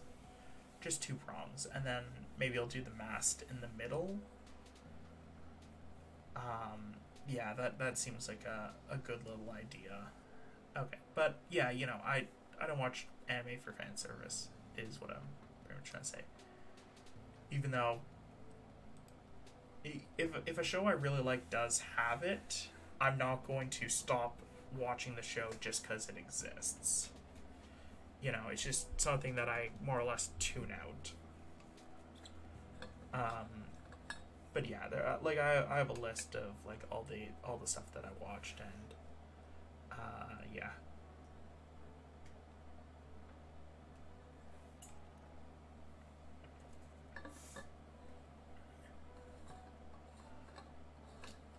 Okay, so let's get, what should I add?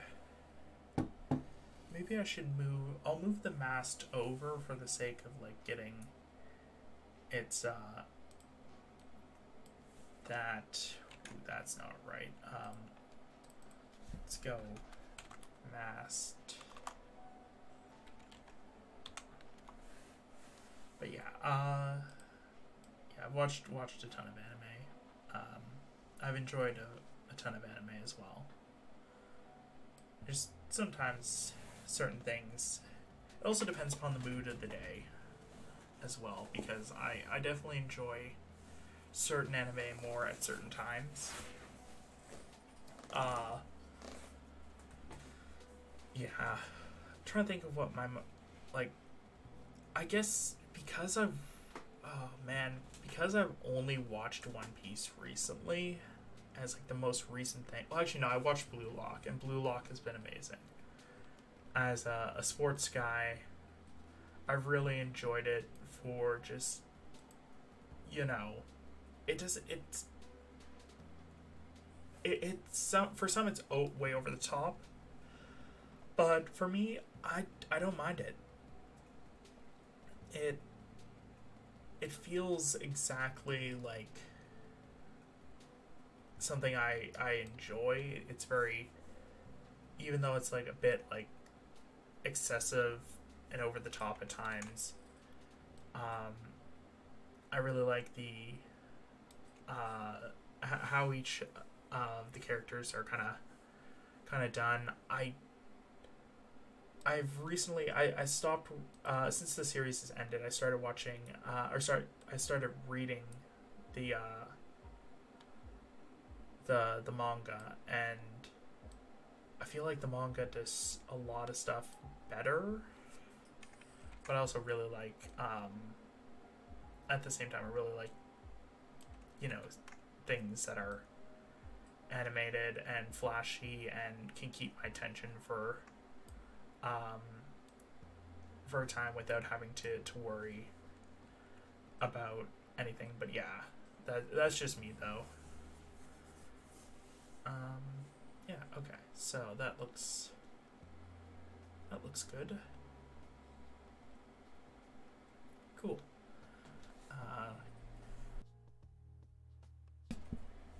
Yeah. But yeah, Blue Lock is probably my favorite that I've watched recently. I don't know what I'm excited for. I guess I'm excited to see the ending of Attack on Titan. Honestly, there is a 100% chance that, you know, the final part's already been out for a while and I'm just forgetting. And I've been so wrapped up in things that I've forgotten to watch it. And honestly, that's probably 100% correct. I'm just dumb. But for me, it hasn't come out yet. I'm going to rewatch the entire series again before I watch the finale. Between that and I've really liked Record of Ragnarok. Not the. I mean, I really liked the. I really liked the manga, but I loved I loved watching Jack the Ripper versus Hercules. That was my favorite. That was my favorite fight so far. Even with all the ones that have come after it, it just sticks out in my mind, and I just enjoy it. So if you only ever watch one of the fights, I enjoy watching that one. The psychology of it, and the, you know, just the whole vibe is amazing, in my opinion.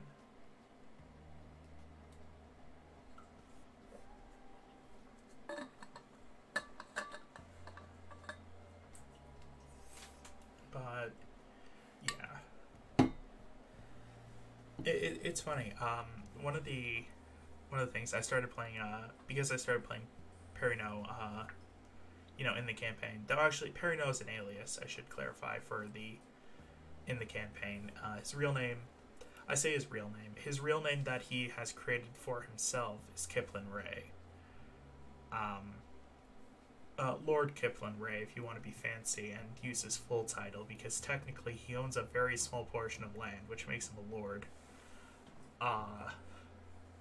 And you know, he did that purely for the title and for just to piss people off by being, you know, some poor scraggly looking pirate who is actually a very legitimate lord and deserves to be, you know, treated with some respect. I love that little thing about him, that he holds a singular title purely for the purpose of holding himself on the same tier as nobles. But yeah, like, you know, I created him before watching One Piece, because obviously I created him like 4 years ago, and I only started watching One Piece at the beginning of the year, this year. So, you know, it was fun, realizing that he has a very similar. He does bear some similarities to a character that I've never watched anything for in Luffy, especially in regards to his want for freedom, and for he has a desire for being free and getting to live the life that he wants. Because in his character, he does not know who his parents are, his birth parents specifically. I made that a thing. That pretty much he grew up on the street. He lived a rough life that most people would not be able to handle. And he did it with, I don't want to say with a smile, but he did it because he wanted to be the one to survive. He wanted to live more than the other people around him in his own mind. So that's kind of who he is as a person. He, everything he does is an attempt to keep himself alive, to allow himself to, complete the goals that will keep him, that will have him feeling like he lived a fulfilled life. So, he did things that most people would never think to do to survive, from eating rats and maybe even a small dog. I haven't confirmed if that's a thing. But eating bottom of the barrel things that even some animals would not touch, and stealing and willing to take beatings and cuts just to get that little bit further, and fighting people bigger than him to protect what little he has. He's always kind of seen himself as an underdog person, and also he doesn't know how old he is. He's not educated. He feigns education and status to kind of appear better to those around him, because that's what he perceives as what people want and what people trust is nobles and rich people, which is not true. But he learned how to feign that kind of personality. Anyways, and more or less that all changed once he accidentally stole from the wrong person. He stole from a captain of a ship, thinking he was just another merchant that was easy pickings, and instead found himself having pissed off a proper pirate captain in the man who would become his father figure. But he after he then kind of, I guess, grew to find a family of his own in this crew, and he spent 15 years with them, only to break a singular rule. There's one rule on the crew that everyone follows, which wait, did I I did that right.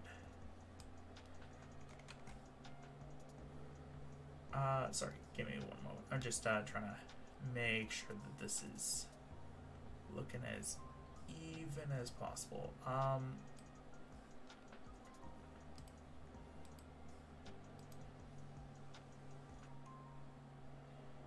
Okay. Yeah, he broke one rule, which is you don't mess with anything the captain owns. And in this case, he had fallen in love with one of the captain's many wives, which I kind of borrowed from Negan from The Walking Dead. I kind of took inspiration as like this leader who is charming enough to really make people fall for his to make people believe in him. So that's how I kind of had the character be written, right? To be kind of like that, and because of that, and my character, you know, falling in love with a woman that belonged to the, I say belonged, it again, Perry's like very, everything it should be free, that mindset. So he doesn't really trust, he doesn't fully believe in it. He kind of stays away from things that aren't his, because he's like, oh, I don't want to cause problems like that when it comes to like individual belongings. But that's beside the point. In this case, you know, he fell for someone who was technically taken, and he had a small part in, you know, that person being forced into becoming a member of the crew. And, you know, it was a very wholesome thing. He pretty much, she was the first person to kind of be like a mother figure to him. And he really liked that, and kind of like see him for, you know, the nice guy that the nicer person that he is compared to the rest of these pirates. So he kind of developed feelings, and then those feelings were found out, and yeah, that obviously caused problems, because, you know, don't go against the captain. That's rule number 1, and rule number 2 is don't go against the captain. But yeah, sorry, give me one moment. I gotta close up my window.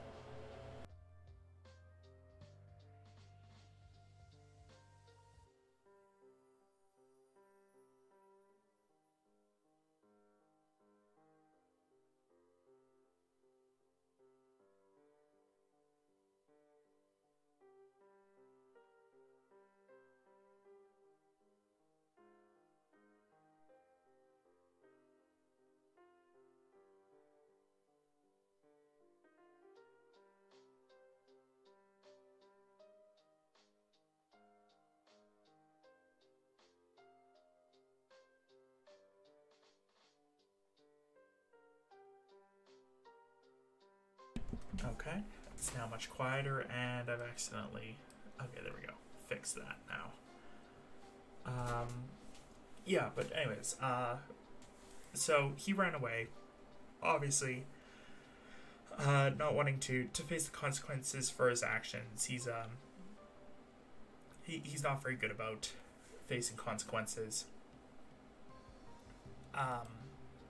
But the one thing that I kind of left up to the DM's discretion for this character's backstory is, if the captain is truly, like, what drives the captain?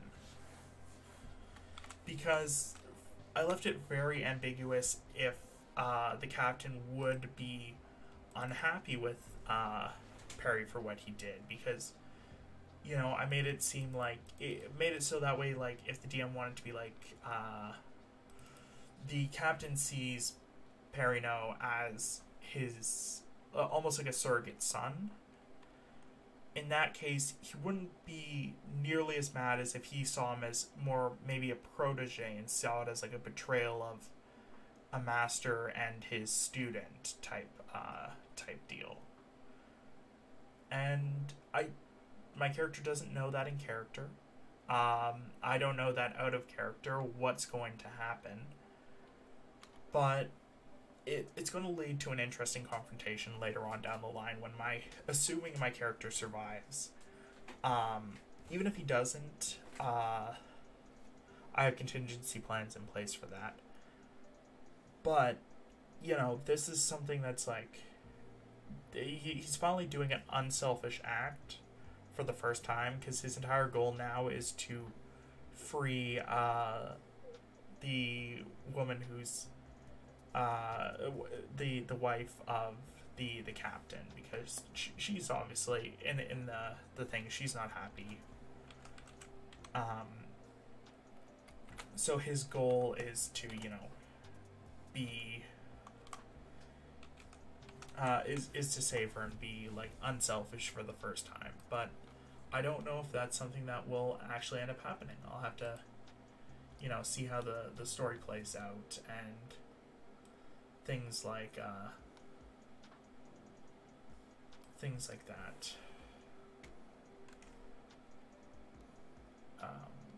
But yeah, okay, so let me get this done. Yeah, someone seemed to have been, I think, chainsawing something outside, which was not very cool of them to do on the day that I'm streaming. Though then again, I guess it's the daytime, I shouldn't be complaining. Most of my streams take place during the evening.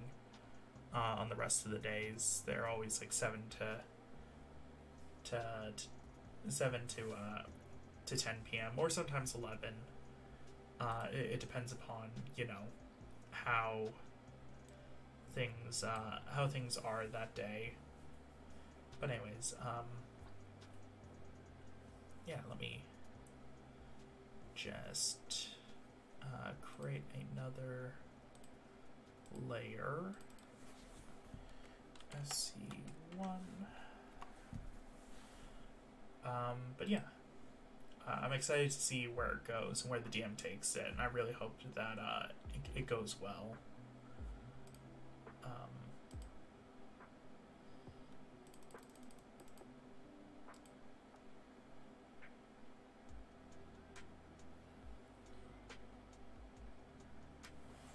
Alright, I almost forgot the key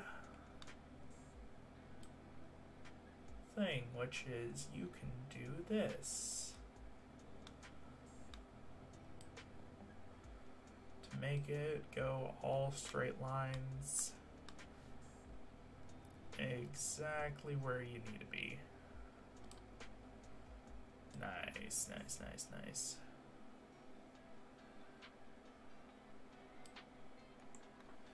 There we go. That's a nice looking flooring bit right there. It's gonna be a lot of wooden designs and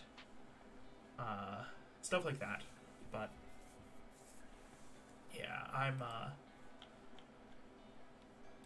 this is my first like actual I guess art thing that I've ever used, so I'll have to, you know, figure out things as I go along. And yeah, let me hide all that and do, ooh, that was a nice rumble of thunder in the background music.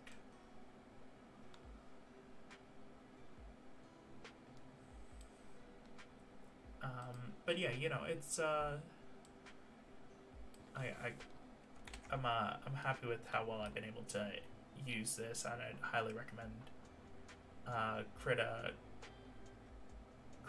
I don't know how, Krita. It's a very good site for especially for novice artists. It's also probably just as good for people who know what they're doing, unlike myself.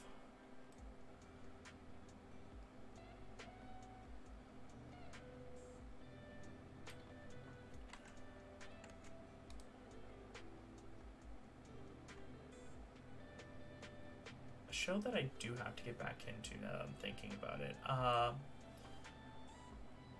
have to resume watching Vinland Saga. I really liked season 1. And I know that season 2 has come out already. I just haven't gotten around to watching it yet. Well,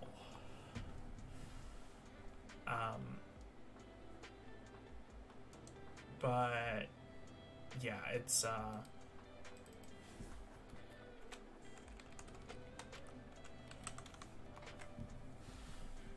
it's I gotta get back around to watching it, because it's been a lot of fun so far, and I really enjoyed it. Another show that I've watched recently as well is Vikings. I got in. It feels, you know, Vikings, that both of them are similar. Not exactly, but you know, in the theme. And I recently got into watching the show Vikings, and then I think after I finish off, I think I'm on season 3. I just finished off with the beginning of I just finished off like the whole bit with France, and that whole thing. So I'm kind of curious to see, you know, what happens next, and yeah, get to see what happens to all the characters and whatnot, which is hopefully gonna be real cool. And ooh, that looks real smooth and clean. Nice. Cool. So let me now do a darker color again, except this time for this portion. But yeah, I'm looking forward to that. When I have the time, I will definitely try and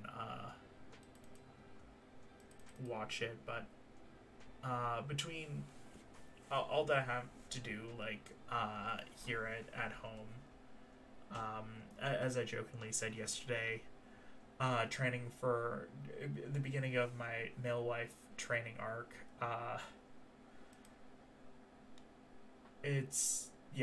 It's been busy, and I've not had nearly as much time to, you know, have fun and do things like that.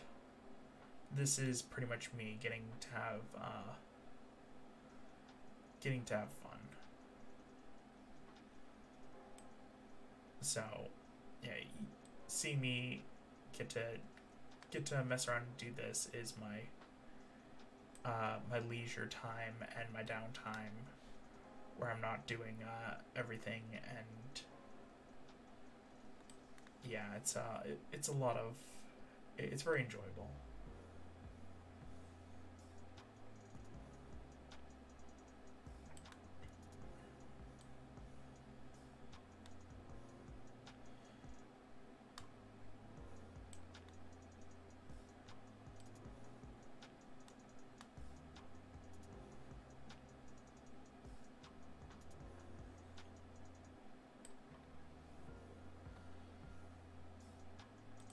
So let me drop this down a length.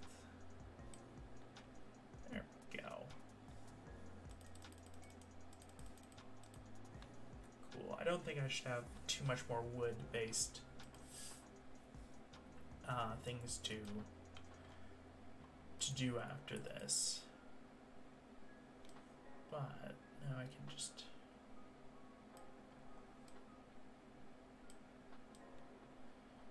get this all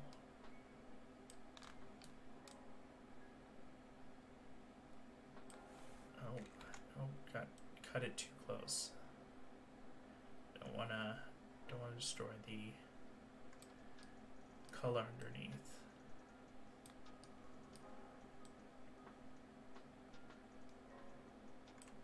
Like that.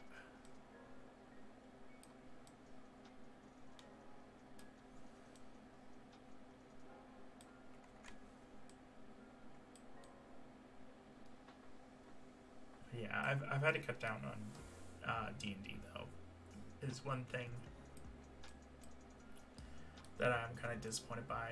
I used to be part of 2 other games that took place, that would have taken place during my Friday and my Monday stream time, but neither of them, I mean, both of them are, you know, run by great people, and I enjoyed both, but not really my vibe after a while. And by a while, I just mean like a couple sessions. It was very interesting in premise, but not really what I was looking for in execution. Yeah. That's the best way to put it. Okay, cool. So, now I've got all of that done. I got my layout layer, and actually, I kind of want to put this over the wall color, if that makes sense. So let me add, actually, okay, wait, no, I got an idea. Okay, so I'm going to duplicate this. Rails. And then try not to get railed by this thing messing up. Okay, so let me go to my thing here, zoom in.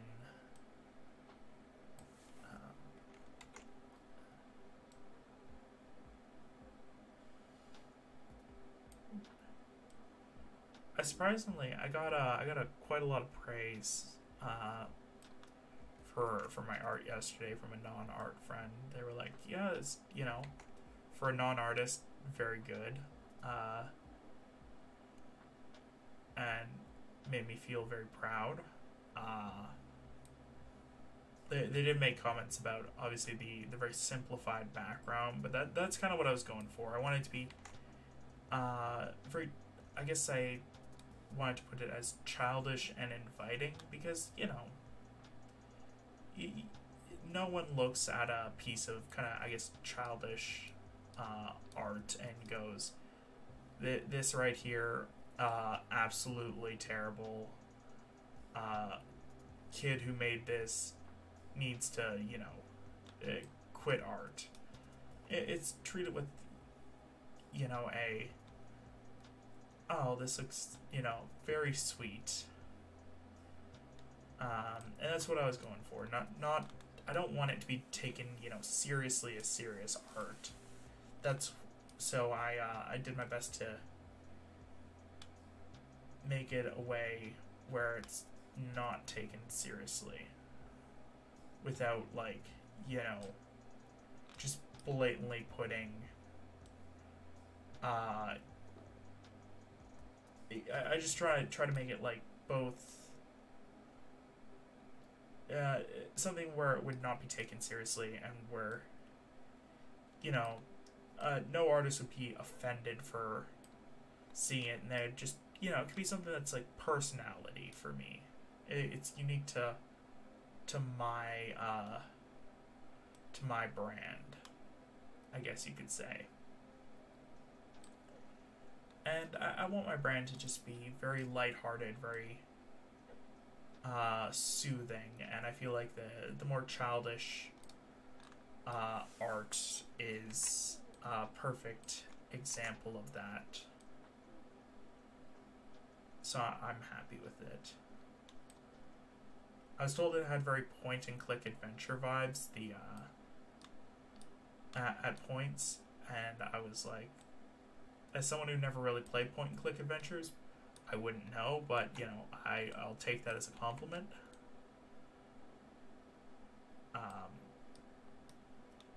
Because, yeah, I mean, I think it was intended as a compliment, so I'll take it as one. But had they, told me that it was absolutely terrible and that they hated it and that I was a disgrace to anyone who ever picked up an artist utensil, part of me would assume that they were joking because the person I talked to does kind of enjoy they like to keep up the persona that they are like rough and tumble type person, but in reality are like really nice person in general,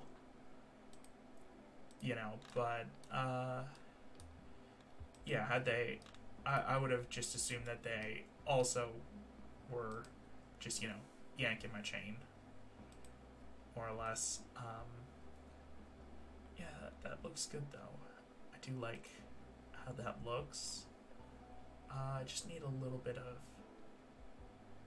again, darker detail, and in this case I'm going to go with something slightly different.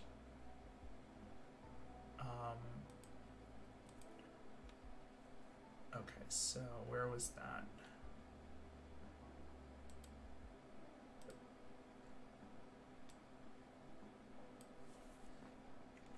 Oh, right, I gotta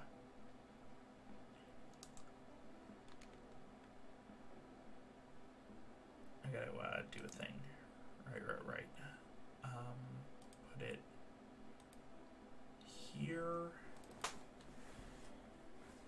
And oh wait, no, I have to duplicate it. Yeah, I will. Okay, cool. Duplicate. No, not wrong layer. I duplicated.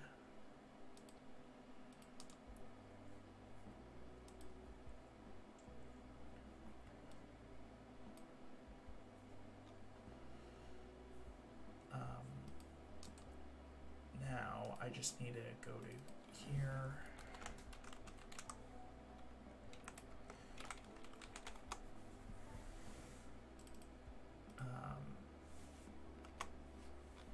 And I need to. Can I have?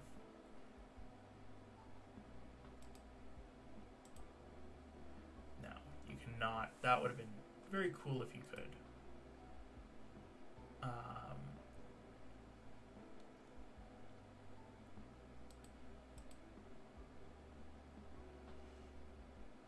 Now I wonder.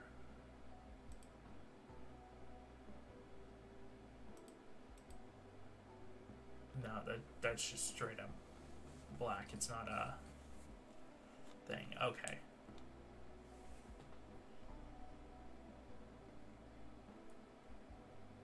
No worries. No worries.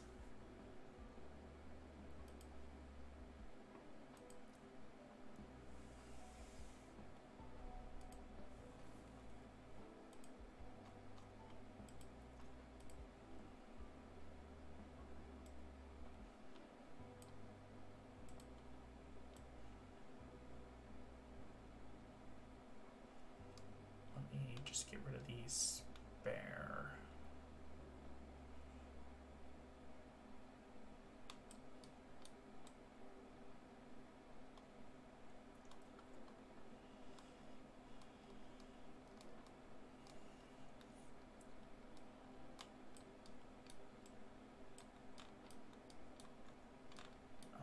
I have a little bit of wall here that needs to be touched up. Okay, there we go. That's fixed. Okay, cool.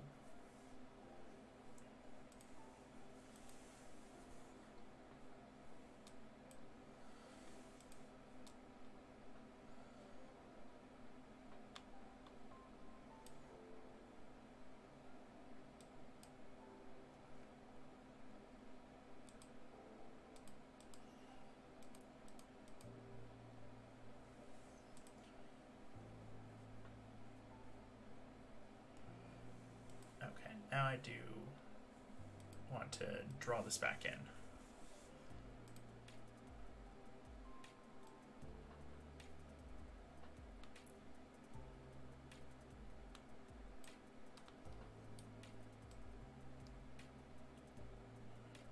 So that way, just in case I go over the...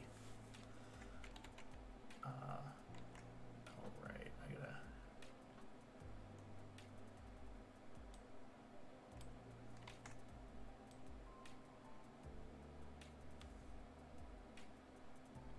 do this with the utmost precision.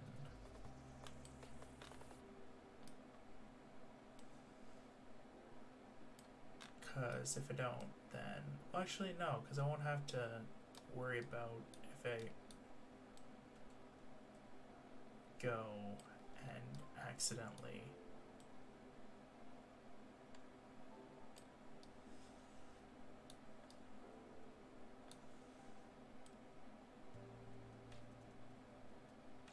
Yeah, don't have to worry about messing up.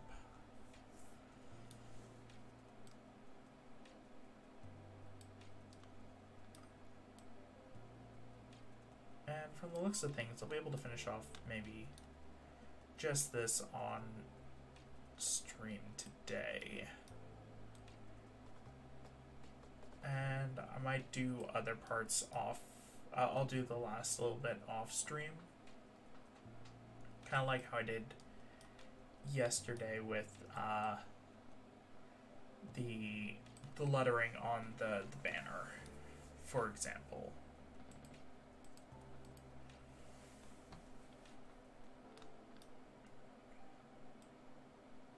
Because yeah, I did that after the fact, and it came across a lot nicer after I was able to, you know, fix it up in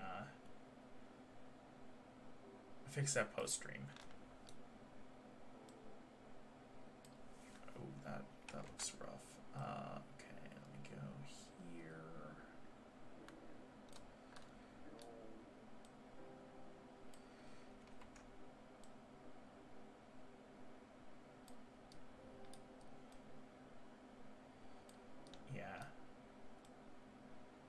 Almost have 50 followers over on Twitch, which is insane.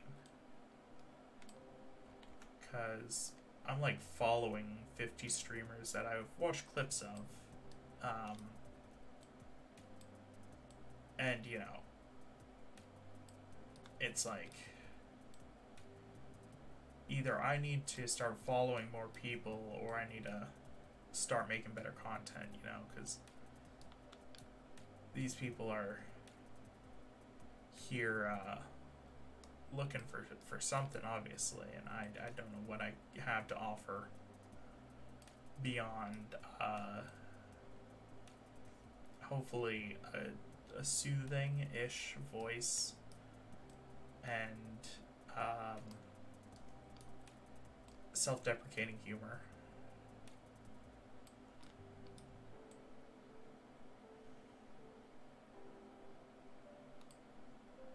You know?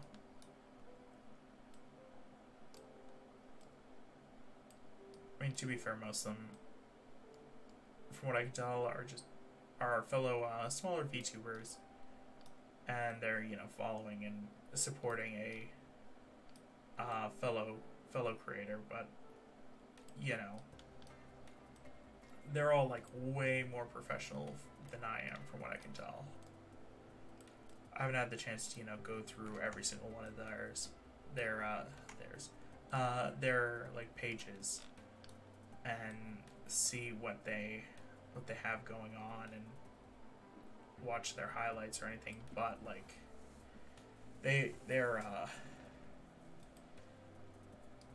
got me beaten in a lot of areas for quality of their content.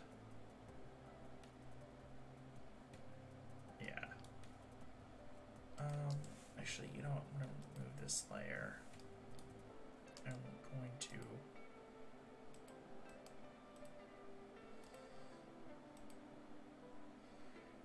duplicate this now, so it's even. But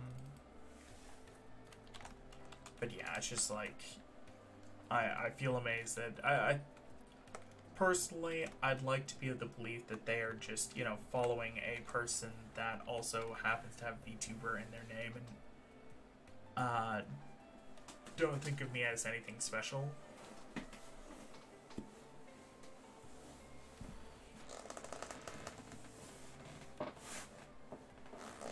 Oh, thank you, Hell Sniper.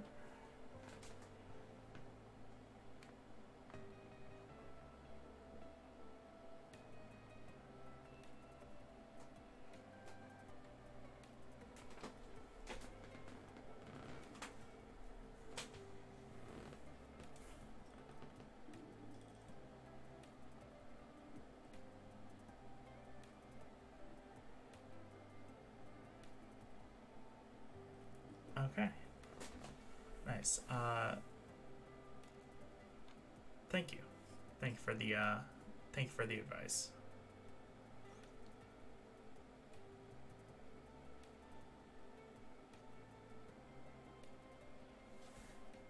Oh.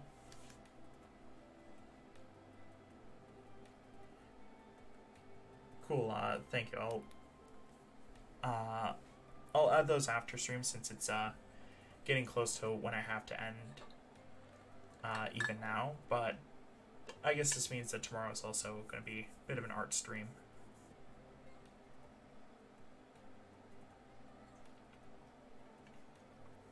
Also, wait, what are you doing up? It's like 4 in the morning for you, isn't it?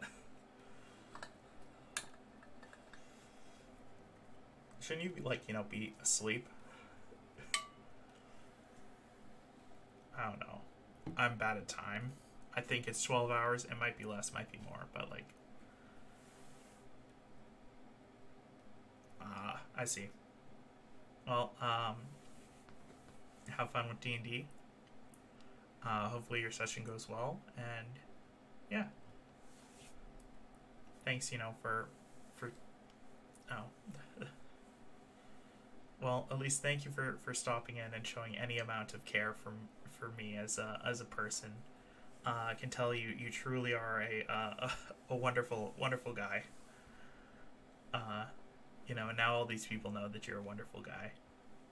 So yeah, you've ruined your self-image of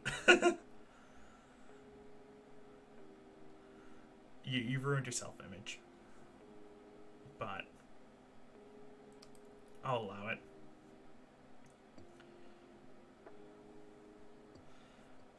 Sadly, VOD automatically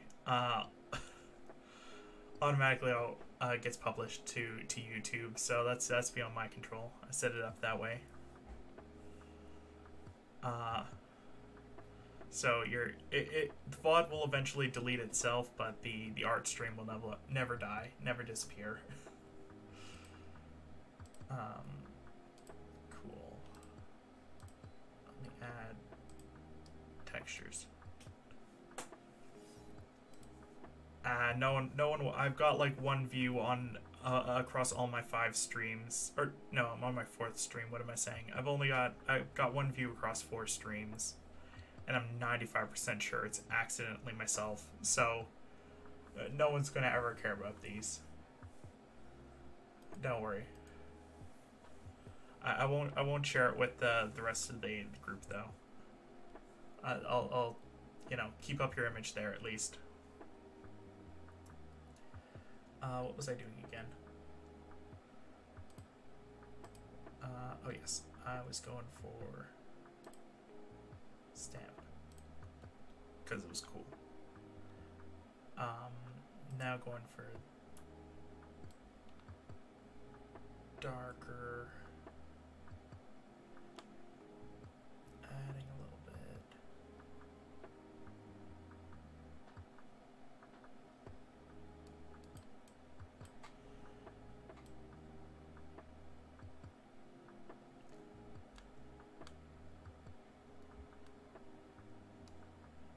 I assume that you arrived recently, so you missed the part earlier where I was talking about a very cool friend, artist friend of mine, who was giving me input and advice. So yeah, don't go looking for that either. I totally didn't talk nicely about you there either.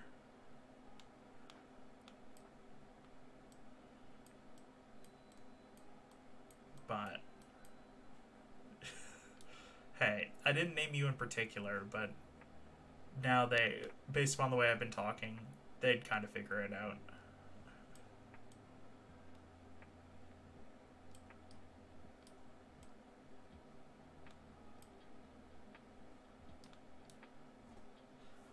You know what?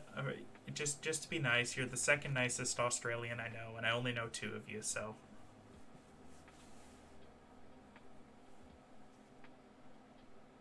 Oh.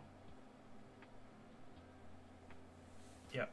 But, you know, I like how the, how this part is coming along for me today, and I like the little bit of texture making things look a little bit more realistic, I guess you could say, even though it's very uniform. I guess technically I could add some more like splotches throughout to make it look a little bit less uniform.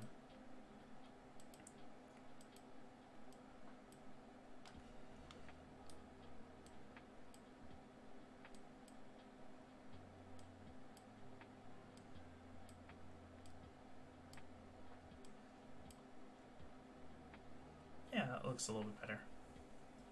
Exterior looking nice. But yeah. I'm gonna take a drink.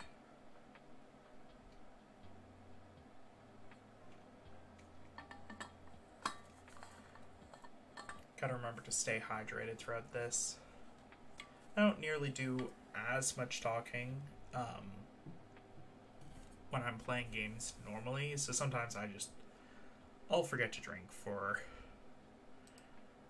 hours on end without really even realizing that I've just completely forgotten. But yeah, oh wow, that's extremely dark.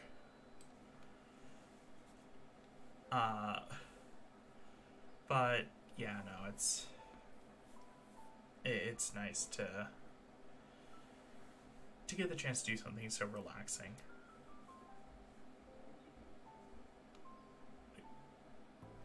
I have a metal water bottle, so I don't have to worry about you know, having empty water bottles around me. I prefer to, you know, just reuse what I have, refill it like a normal person. Well, actually, I don't even know if it's normal to have refillable. It's probably like 50-50 in reality. But in a better attempt to make myself seem normal and not crazy as a person, I'll say that it is normal to not use multiple water bottles. Okay, let me... That is disgustingly bright.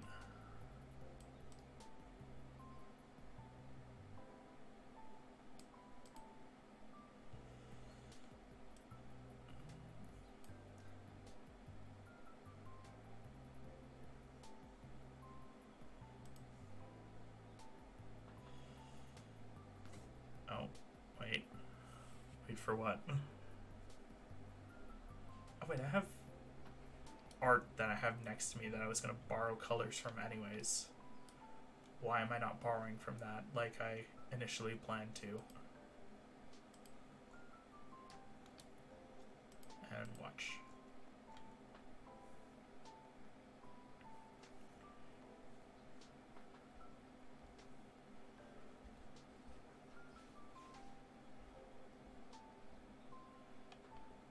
Okay, so pick aqua that's close to the blue in the wheel. So right about there, then pick a little closer to the near the white and gray. See how this? That actually looks really nice. Thank you. Uh, I mean, again, professional artist compared to non-artist.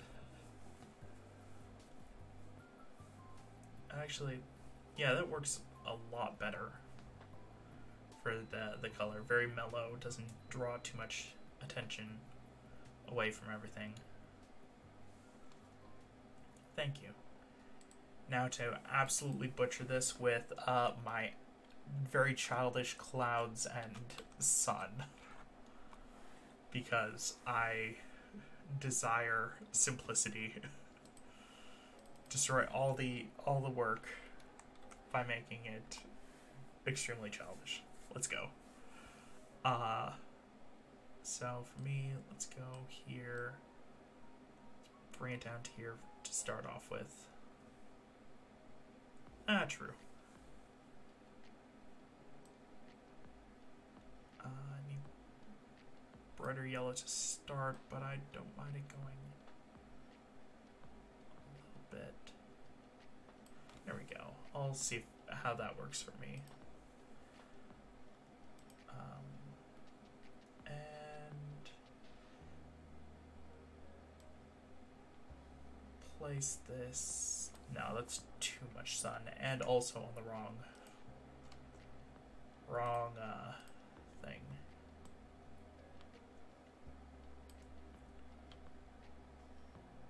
Yeah, that looks nice for me.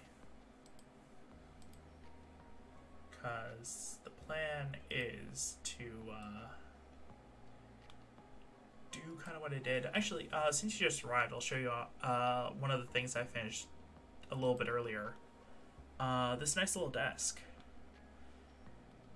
that I made. It's got add a little like globe, ink quill with a feather in it. Added the logo up front just for, you know, keeping it up front. Some candles, making it look all nice and stuff.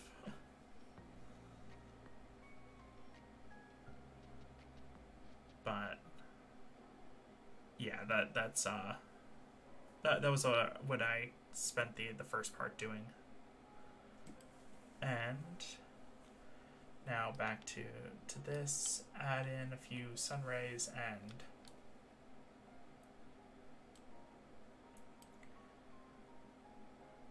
yeah.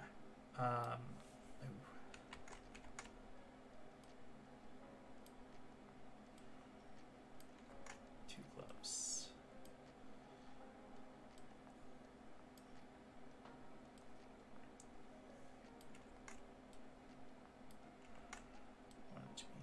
There we go.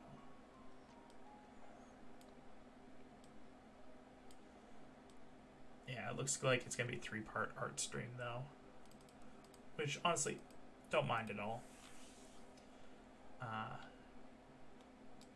make it slightly more on the orange side.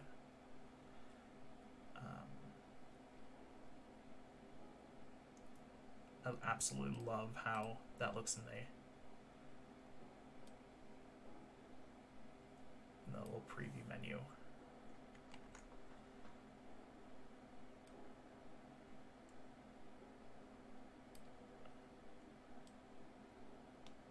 My brother's going out to a soccer game tonight.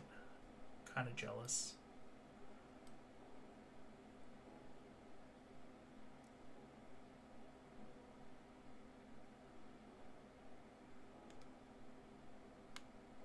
And not one of his usual soccer games where he's playing. It's like the ones where he's watching, like, you know, professionals play. Gotta go traveling to see TFC play, whoever they're playing tonight. It's funny, they're like technically one of my favorite teams just because proximity and whatnot. Also because they have actually I don't even know if they have the player that I'm thinking of anymore, but you know, yeah, he's going there and doing that and getting to go see a game. Then again, I don't really I'm not I guess the biggest fan of like watching. I can't really sit through an entire sports thing. Never could. Really ruined All-Star Game 2016, whatever year it was in Toronto. Got to go see that with the family. And in my opinion, I was disappointed through the greatest dunk contest of the past, like, decade and then some. And I just was like, I was disappointed because I was not really. It wasn't a week that I was enjoying, which kind of sucked. And ruined the entire vibe. Could have been so much better if I'd actually spent the time and allowed myself to enjoy it, but I didn't. Like a fool. But at least I do have some memories of it. Got to meet Steve Nash very briefly.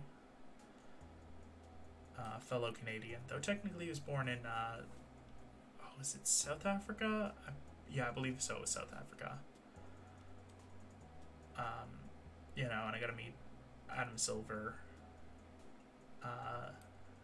Shook his hand once, and then got to see Kobe play his last All-Star game, which was, I believe 2016 was his last All-Star game, at least. I really hope it is, and I'm not just making up statistics. I probably am actually making up things, and I'm just forgetting what the actual... No, actually, it makes sense for 2016 to be his last year, because LeBron joined not long after he retired. And then, yeah, because in 2019, the Raptors won the playoffs, and I wasn't there. I was actually watching the game when Kawhi hit the shot against the Philadelphia 76ers to send us through to our next round. And it was just, that was crazy crazy fun when I was just amazed. That was like something you can't write. It just you have to experience it. And yeah, it was just a lot of fun to be there and see that. Or not to be there, but sorry, to see that live on TV when it was happening, and not just watch the highlight the next day.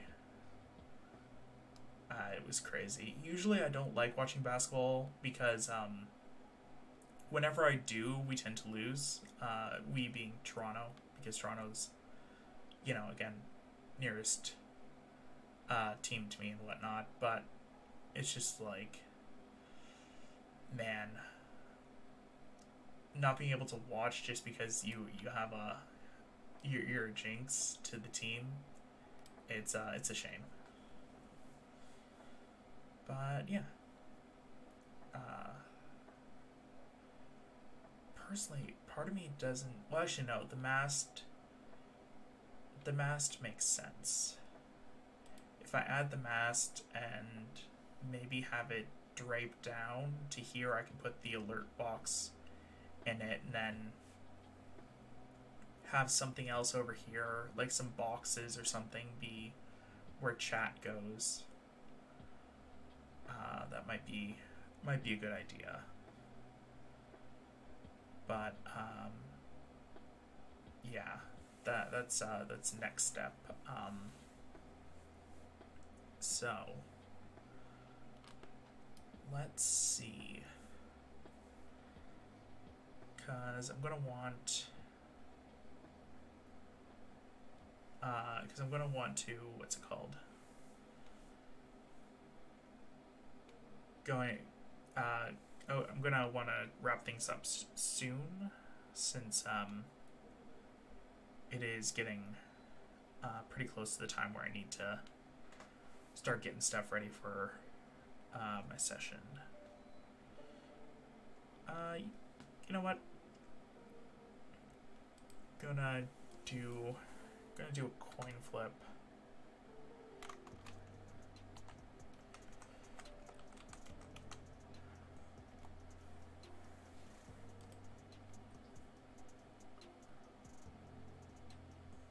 Okay, bring this over. So if it lands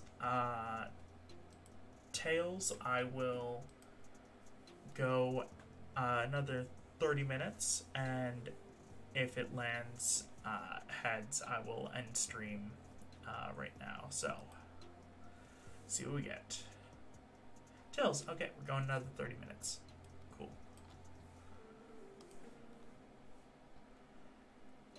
I feel like I should be able to get the mast done in that time. Do mast outline, because a lot of straight lines in this one, thankfully.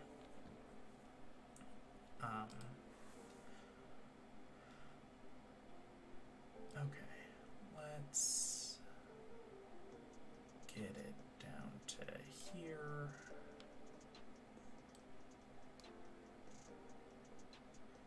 Get it down to here.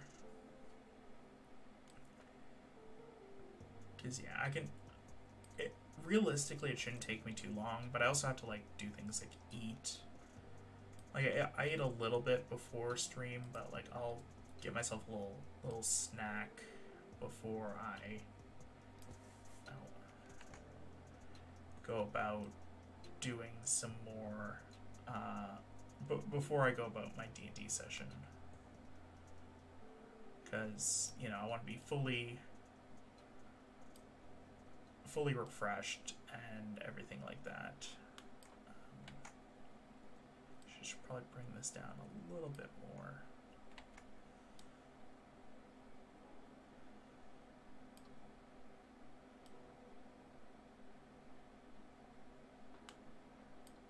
Okay, cool. There we go. That's the outline, which means that I don't need this extra outline. Right? I don't have... Oh yeah, okay, that's that. Sun-Fri files 2. There we go. And yeah, that looks good. Okay. MO color. But yeah, like I should have enough time to do everything with like an hour and a half. You know, bring in today's laundry, get it all put in the dryer for a quick 5-10 minutes, let it get rid of any bugs that may have gotten attached, stuff like that. And so the base is going to be a lighter color, so I'm going to go with that right there and do a quick fill for now with these two. Yeah, that looks fine. And yeah, just focus on making sure everything is ready for today. And since my sessions usually end around 9:30, 10 o'clock, I'll be able to have enough time to prepare stuff for tomorrow's session. It's gonna be fun, hopefully. Party is fighting a assassin in a group of people, but this assassin has the ability to change what they appear like. So they're gonna be like, think of it like, you know, a kind of whodunit or a locked room. Not locked room, but like trying to figure out who did it amongst all the suspects being inside, and that suspect being able to you know, make themselves appear differently. It should be a lot of fun. And I'm looking forward to it.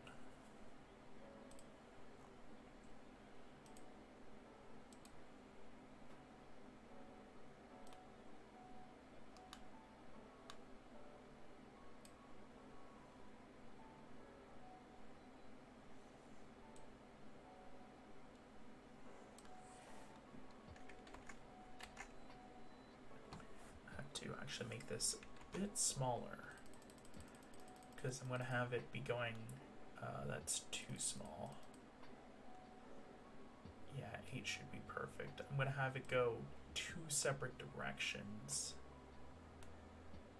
That makes sense. Okay, and now go back to like,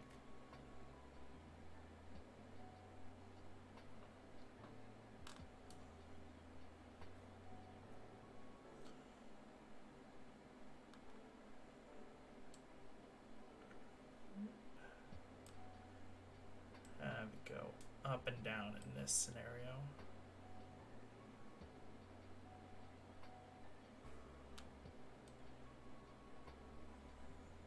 Oh, nice. I like that little thing that it is created there. But yeah. It doesn't look perfect, but you know, looks adequate. That's the one rule of my thing. It's gotta look, you don't have to look perfect, you just gotta look good enough.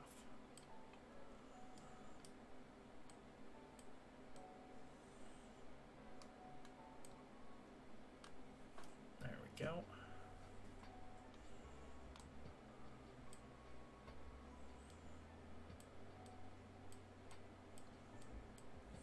Not too much. Don't want to do too much. That's the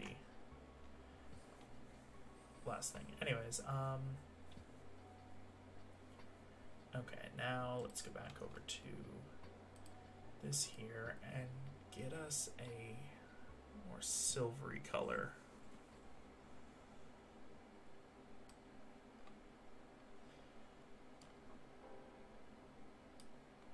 And add a little metal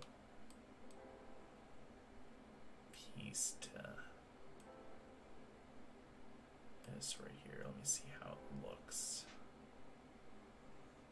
Oh, OD'd.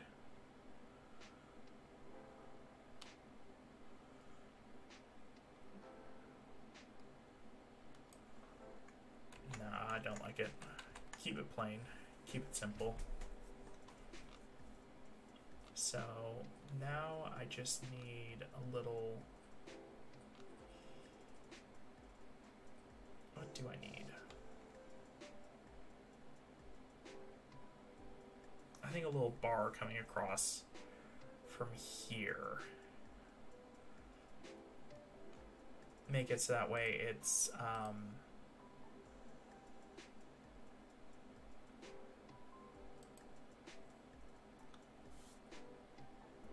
yeah, make it so that way I can like add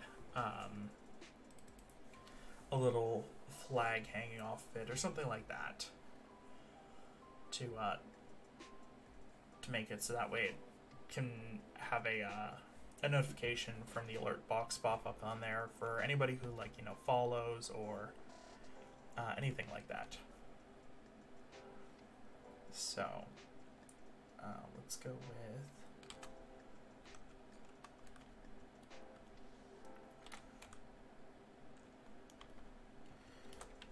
banner poll and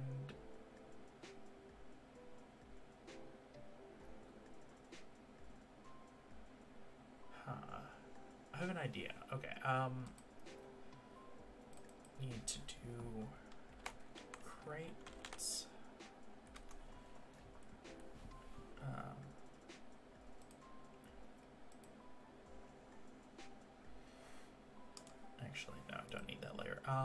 crates, and then a layer after that called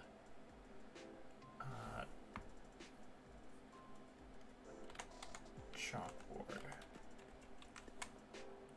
I've done goofed.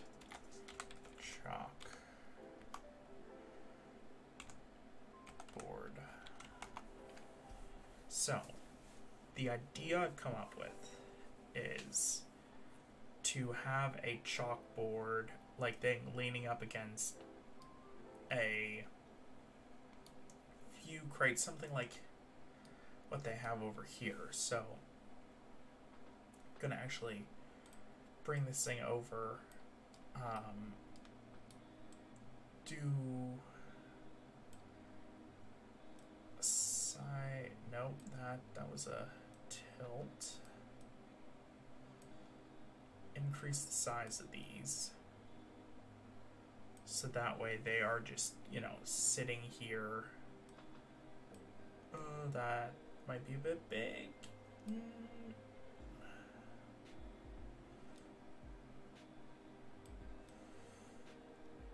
There we go. I like that. That right there looks fine size-wise, but actually I need it to be over more. Okay, cool. So I'm just going to quickly, for these crates, just jot down their basic positioning using a line.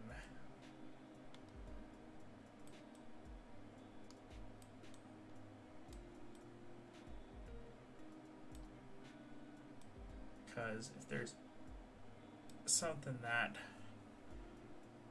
I need to mess around with later, or at least like know where these things are supposed to be exactly.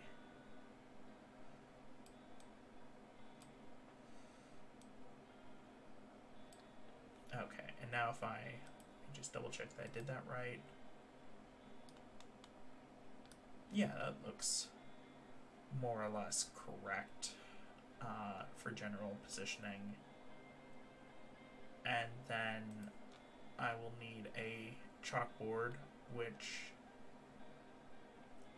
let's go with let me go to Google really quick and pull up a reference image for one of those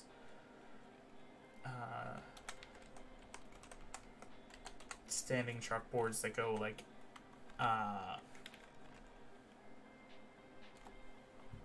that are like for, you know,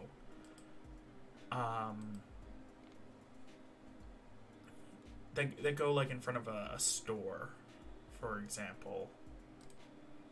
There we go, I found one. Let me save this. Cool. That's exactly what I'm looking for. Yeah, grab that, move it over. References, insert as reference layer. Okay. Now, even without seeing it, put it there. Scale it up to like that big, we'll say, and then show reference image. God, that is terrible to look at. It's actually able to be much bigger than that because of how it's how it is. So I'm gonna have it right there. That'll be where the chat logs will be going by. And now let me get my line here. Make sure that looks good.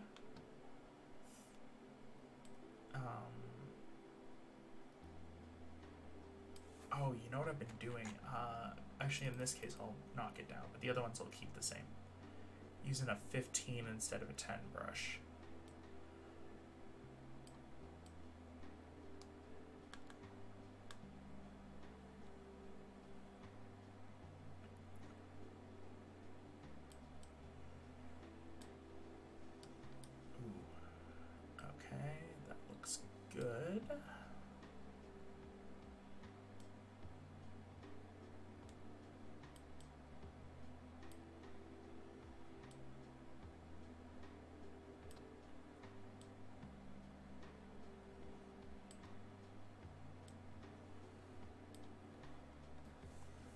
Wonderful. So now if I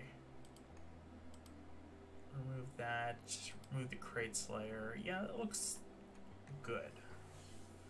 Looks like it's in the right spot. Let me bring back the reference image, pull it over, increase the saturation, and snag, let's go with this patch right here where it's not perfectly clean, but it's not dirty either. Oh wait, duplicate, CC.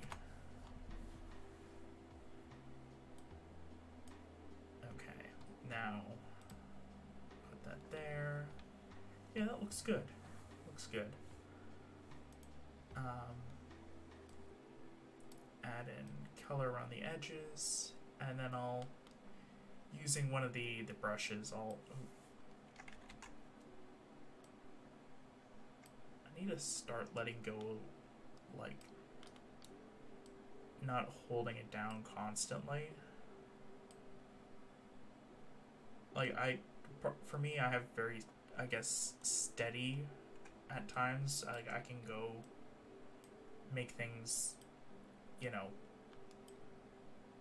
clean up nicely, but I run the risk of, if I do make a mistake, then I end up accidentally having all of it look absolutely terrible.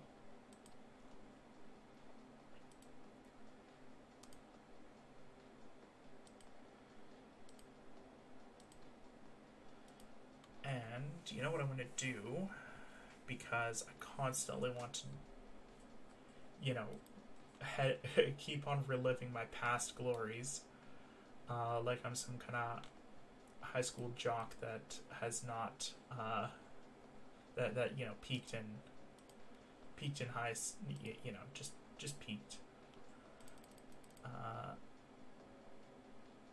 Oh wait, need to fill it out first before I do anything. So let me go back to this.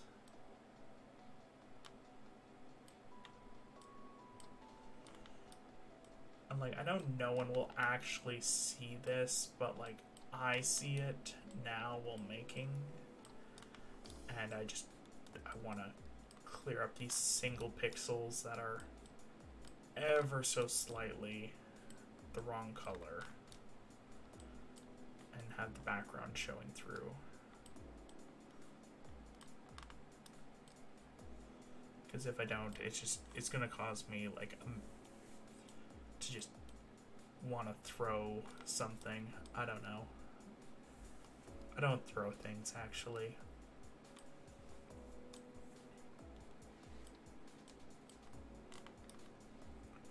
That was I don't know why I say throw things. That's what like normal people do when they're angry. I'm or upset with something. They'll like throw it, and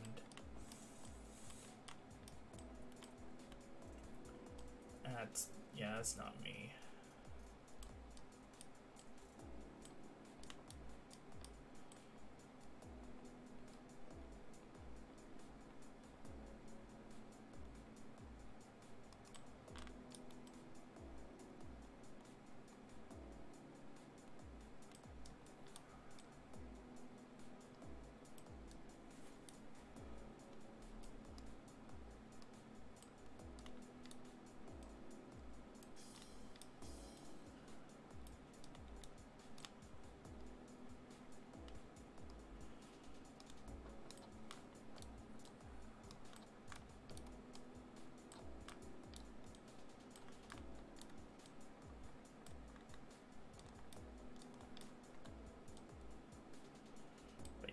So I should be able to actually finish off.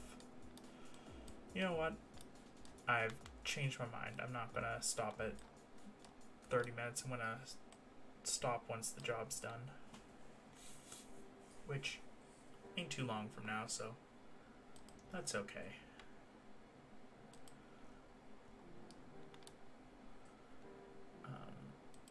Cool. Now let me this thing, which I was going to use before, and then drop it down to like, yeah, 5 should work.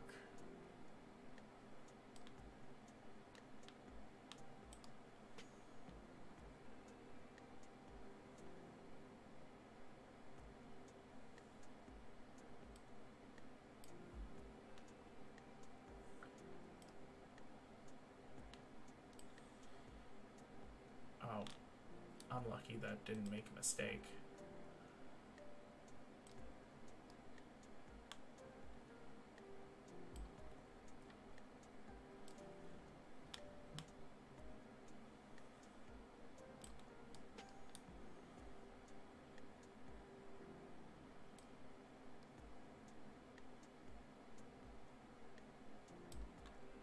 Yeah, there we go. That's subtle enough that you can possibly notice it, but you won't be.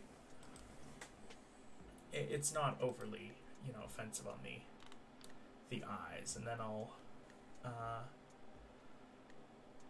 add an extra layer just to see if I like this. Oh wait, no, it'd have to be above.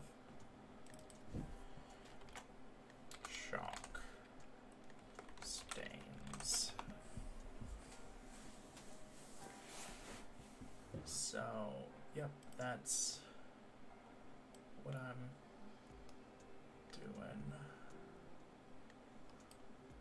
Okay, that looks nice actually. I just have to find the right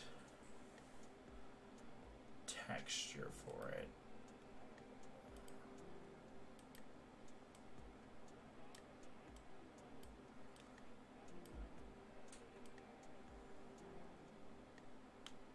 Yes, I have found it. That looks perfect. And because I'm a person who wipes from kind of left to right on an angle, I'll do it with a slightly deeper on that portion and slightly higher on this. There we go. That looks great. I like that.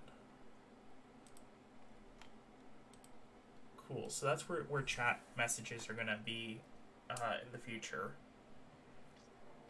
You know. For when I want to do, I guess, yeah, that's where they're going to be. And then,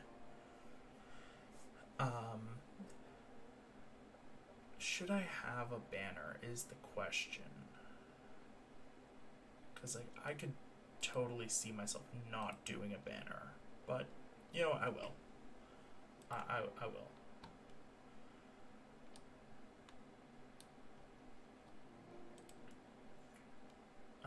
Let me grab this color right here. Throw,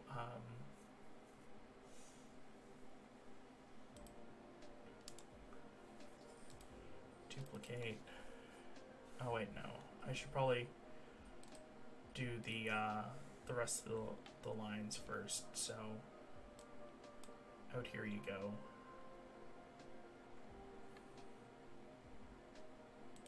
Okay.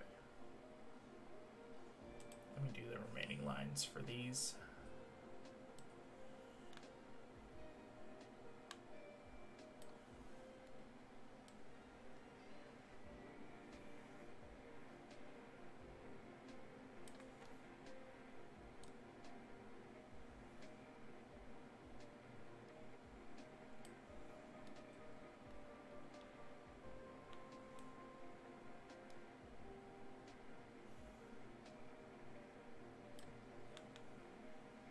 Okay.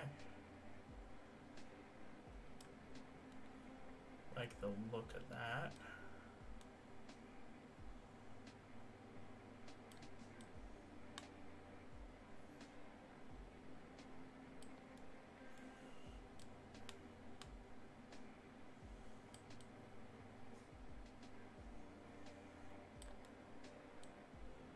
And then I just add these in, and then they'll be nice and tidy.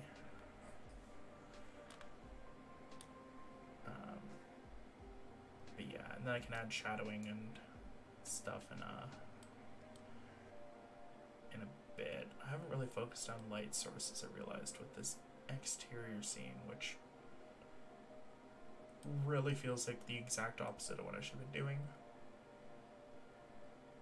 But I will add some in a bit.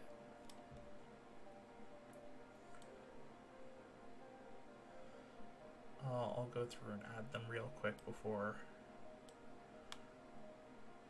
I make sure that I do them before I call for the end of the stream, because, you know, wouldn't want to forget that. That's something that I definitely do need. Like, having, since the light source is over there, having like shadows coming off of it over here is necessary. And with that, duplicate it.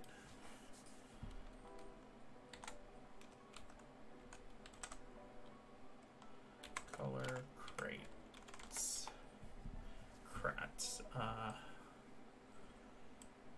Nope, not exactly what I was going for, but close enough.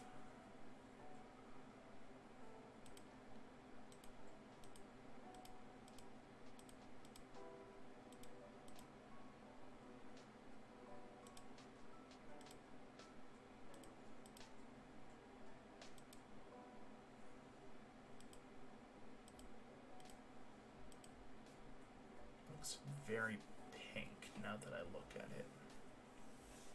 Or orange. Maybe orange is the better color, but it's going to be behind stuff, so I shouldn't mind too much. Let me do this color. Yeah, that's more realistic for what I've been doing.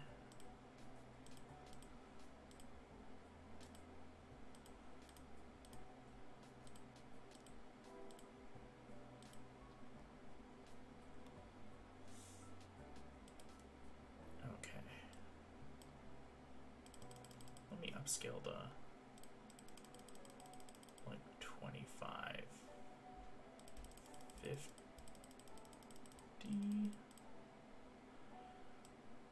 Yeah, let's just do that real quick around these lines. Get them all done and dusted.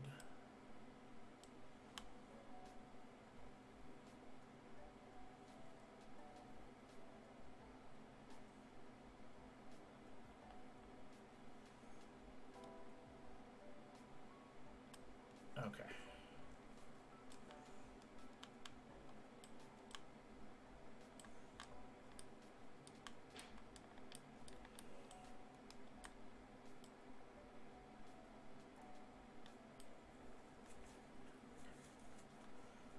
Art this quality is like the stuff where you're probably doing it as like a you know, donation stream thing. It's just like, have so-and-so do your art for you for a stream. And then I just roll up with this. I mean, it's not terrible. It's not great, but it's not terrible. That's my mindset of this. It could be worse. Could be a lot worse. Could it be better? 100%. Could it be worse? Definitely.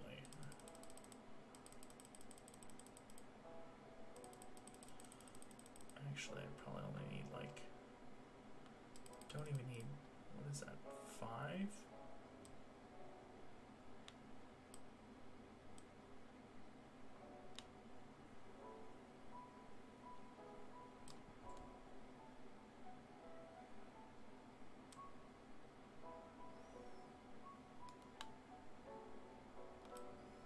Okay, why am I not doing?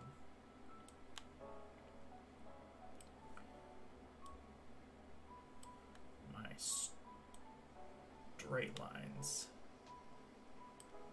That would make things so much easier.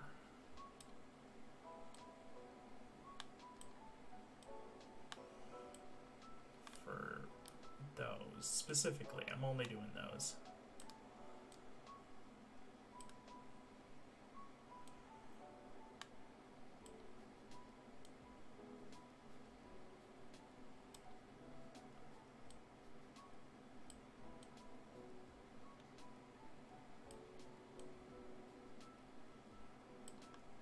I was gonna, yes. Oh, funny thing. It just came to mind. I was like, what were some things I didn't talk about yesterday? Because I've been thinking about, like, you know, I spent 4 hours talking. I'm gonna run out of stuff to say eventually. One of the things I didn't talk about that I was considering talking about was I watched so I watched the what's it called video, the Unit 731 video by Wendigoon. It wasn't the first time that I'd seen the content, because I'd watched what was the YouTuber's name? I want to say it was like Dear Future Me or Hello Future Me, something like that. I watched his video on it first, and I'd watched it like a day and a half, I think, at most, before Wendigoon's video came out. I was like, man, what are the chances of this timing? But yeah, I watched pretty much everything. I think I've watched every single video that Wendigoon's put out. Really like the guy as a YouTuber.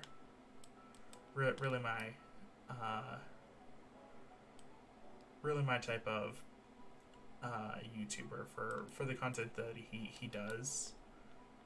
I really enjoy it. Keeps it very professional. He's one of the few that normally when I'm watching videos, I will skip over the sponsored ads, because I don't have the money to put towards anything, and I'm not really a mobile game player, so that's not really something I'm too interested in. But with him, he does it so well that I just can't help but stick around and listen to it, just to see what the story of the week is for that. But yeah, look at that. That looks really good. Perfect place for where the chat can be, and yeah.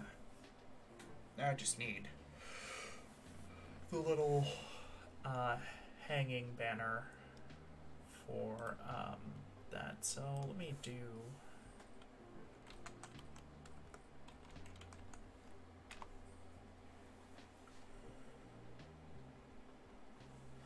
that. Is way too much detail for that reference. So let's go with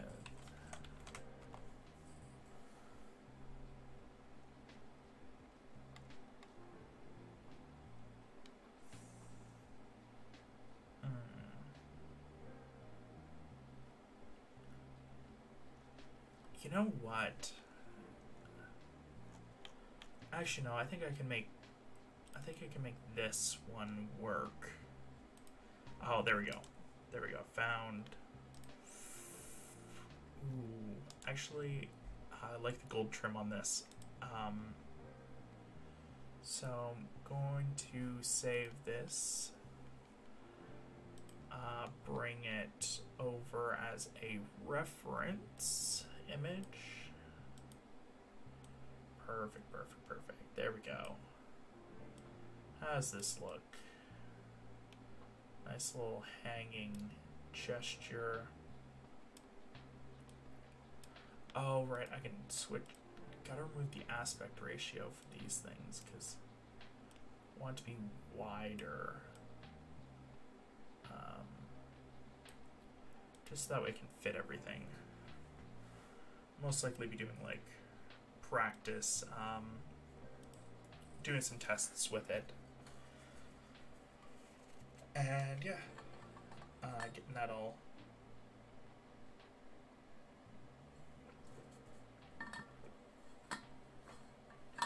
set up.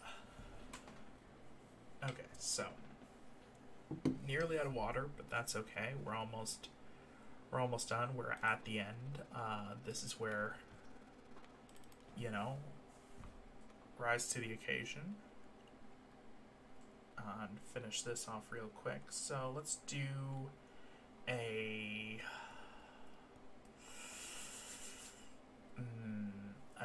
what am I? Banner.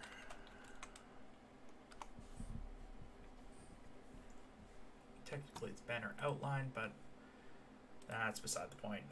I'm not focused on that at the moment. Let me get this shot back down to a size 10. Oh wait, let me make this semi-transparent now.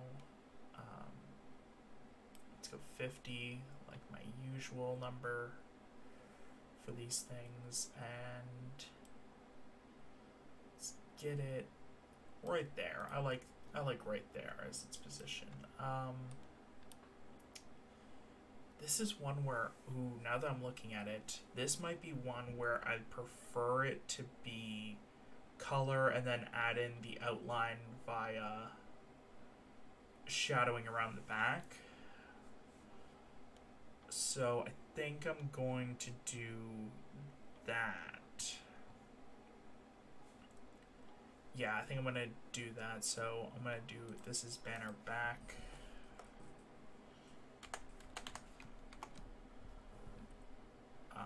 Then above it will be banner red.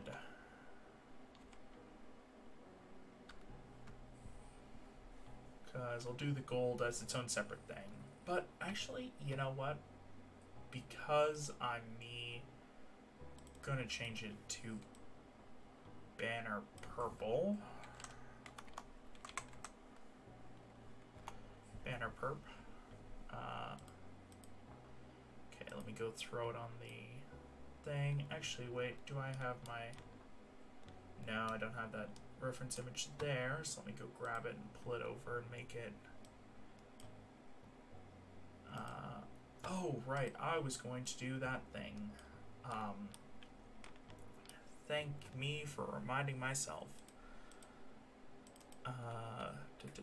Where is my wheel? There we go. Wheel. Insert as new layer. Okay. Let me move the wheel. It's going to be behind the chalkboard. That's the plan. Add it as a little secret back here. Ooh, I could grab the hat and put it on the... Yes, that's the plan. I'm gonna grab the hat from my banner thing. Let's increase the size a little bit. Okay. Put that, yeah, there we go. That right there, that looks good. Right? Yeah, that looks solid. Okay, so I need to open up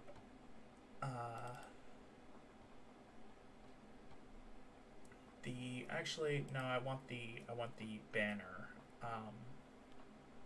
not the want it. Here we go, this part, and now I want to remove. Actually, should I just remove everything but the hat and see? There we go. Yeah, remove everything but the hat and the wheel and all that, so that way it can all be together how it is intended. Okay, file. Let me Actually, can I edit the size of the form? Edit the size. I don't really care at the same time. Save it as PNG wheel hat logo. Save. Okay, cool. Now I will close that, remove wheel layer, and then go grab wheel hat logo from over here, bring it over here, insert as new layer, and oh, look at that, the beautiful boy. Let's go. Beautiful. Nice little hat right there. Fits in, and it put it in the right spot too. Lovely, lovely, lovely. I enjoy that. That right there, that's perfection. You know what? I'll keep the stain along the edge. It gives it a sense of realism to have stains along the wood edge as well. Man, I'm so happy with how that turned out. It's not too in your face, but it's there, and you can kind of see it. You get the logo and everything. It's making me realize that I don't actually, no, I do need that. So that's gonna be tomorrow, or maybe another day. I don't know. I'll have to decide at a later date. But yeah, for now, let me get this banner going. That's the most important part now. Purple.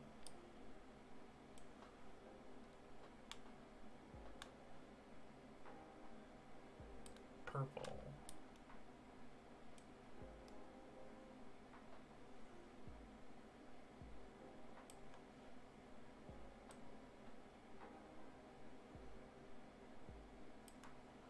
Okay, cool. And then let me add this extra bit. I'm not going to make it sharp. Making it sharp would take away from the kind of relaxed vibe that we have here.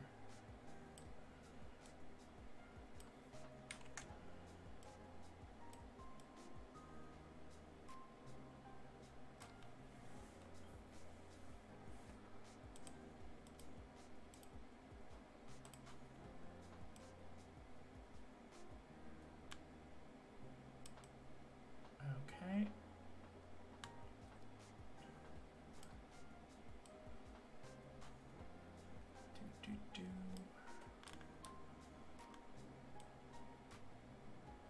I think my brother just left for the game, which is very cool, unless someone phones, in which case it'll be very uncool. But yeah, you know, I got all this done. That's nice. So now I will add another layer above it. Banner gold. Actually, I'll just put gold. That's actually better. And then let's go have this reference image increased in opacity, so that way I can snag the gold coloring more easily. That looks to be it.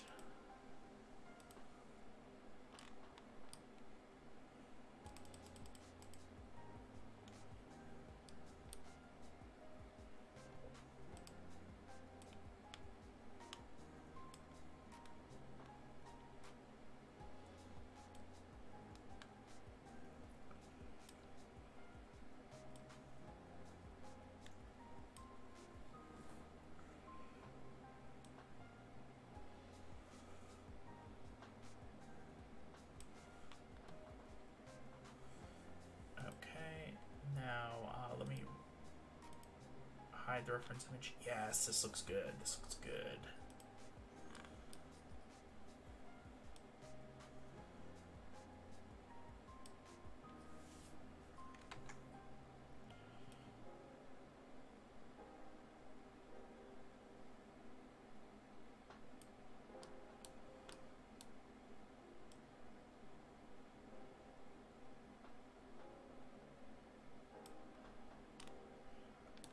It's a really good thing I didn't end up paying an artist this week, because the little money that I would have had to spend, I got a thing in the mail today that was like, hey, you need to pay money to go and renew your ID for the government to know that you're, you know, still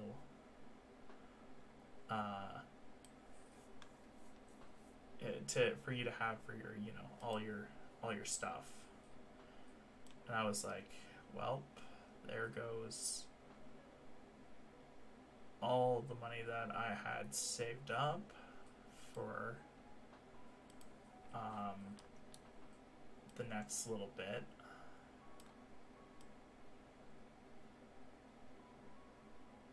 But good news is that I will have this, which means that I can, you know, get jobs, because those are necessary for survival.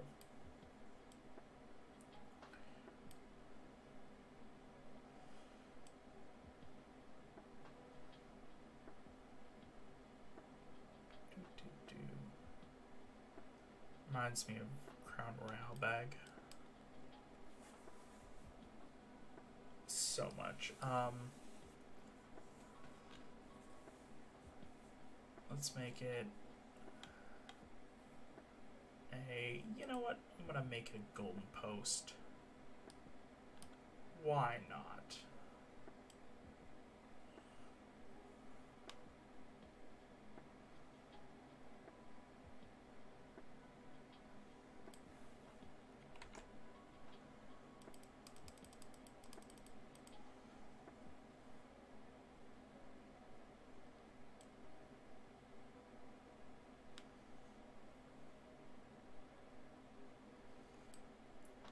Okay, looking good, looking good.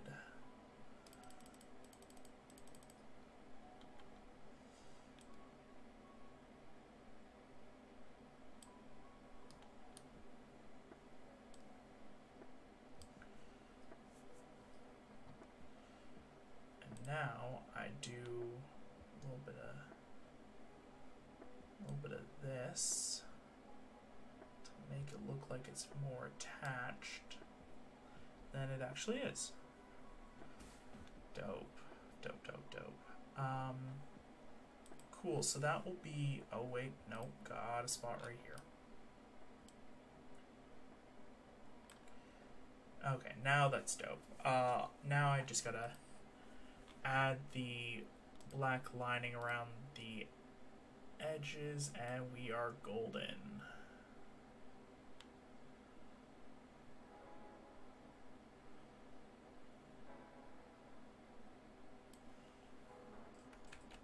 Actually, I need to zoom in.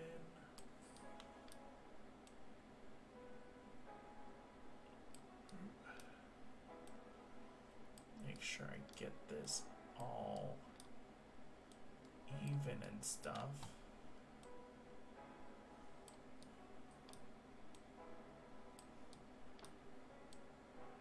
Because I want you to still see the sky in the back. And yeah, you know, don't want anything to go too wrong.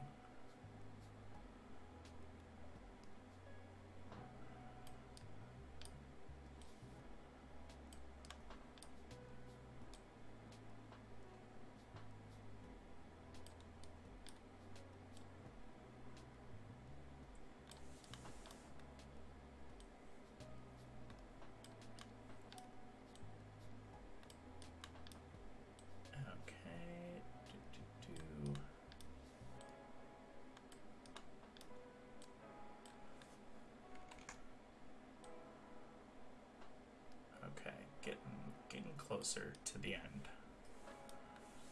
And I draw ever closer to time for D&D. Thankfully, I'm going to be done. I think I'm going to leave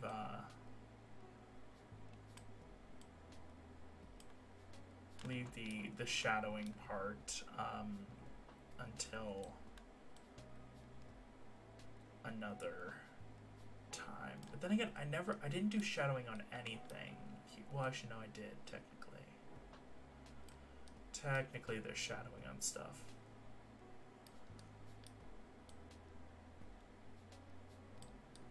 So I should realistically do it.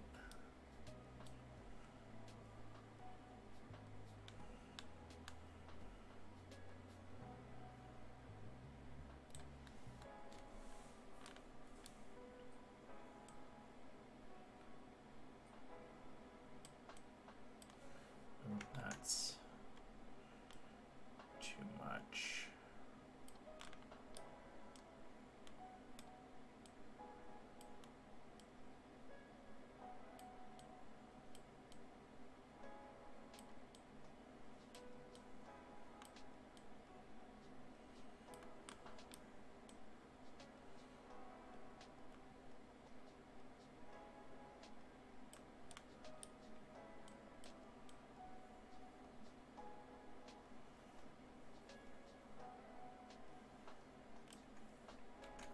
That's too much as well.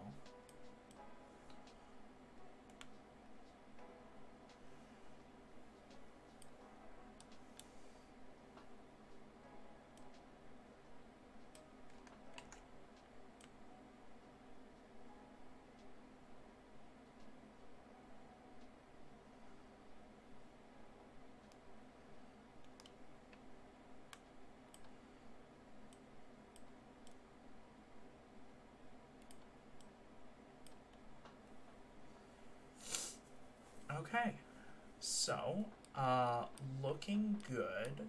Looking good. I can set up so much stuff with this. Have different like places for everything. Have my guy be here. So you know, let me just save this overlay as PNG, and then go over to here.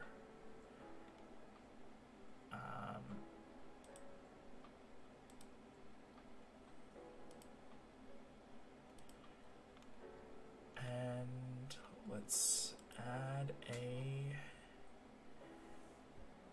image,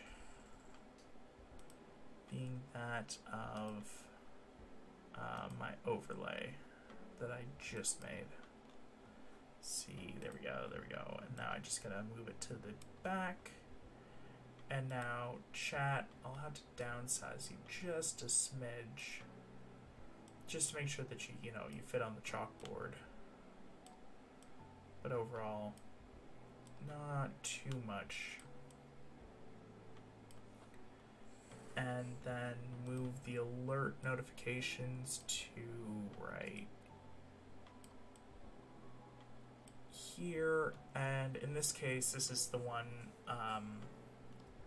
Change the name of this to deck.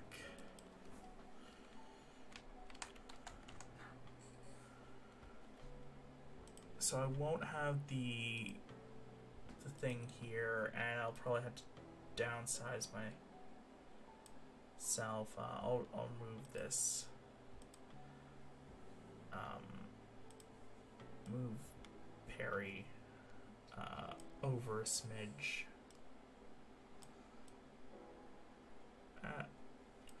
Almost saw the fact that he doesn't have legs. Cool.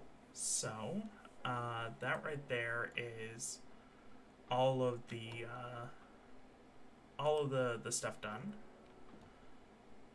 with him.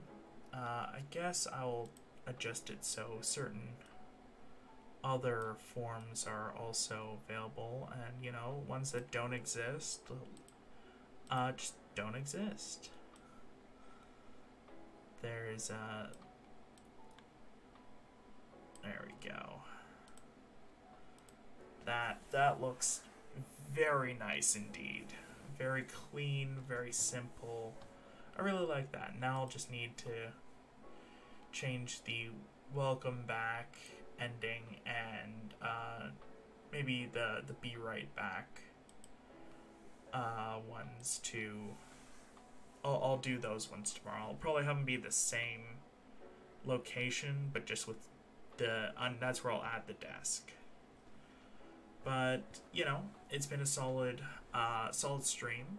I've enjoyed it. We got a lot of stuff done, and all of it looks very good. So, thank you for being here. I've enjoyed it greatly, and I'm sorry for the slightly late start. But thankfully we're able to get everything done in time. So, yeah. Wonderful.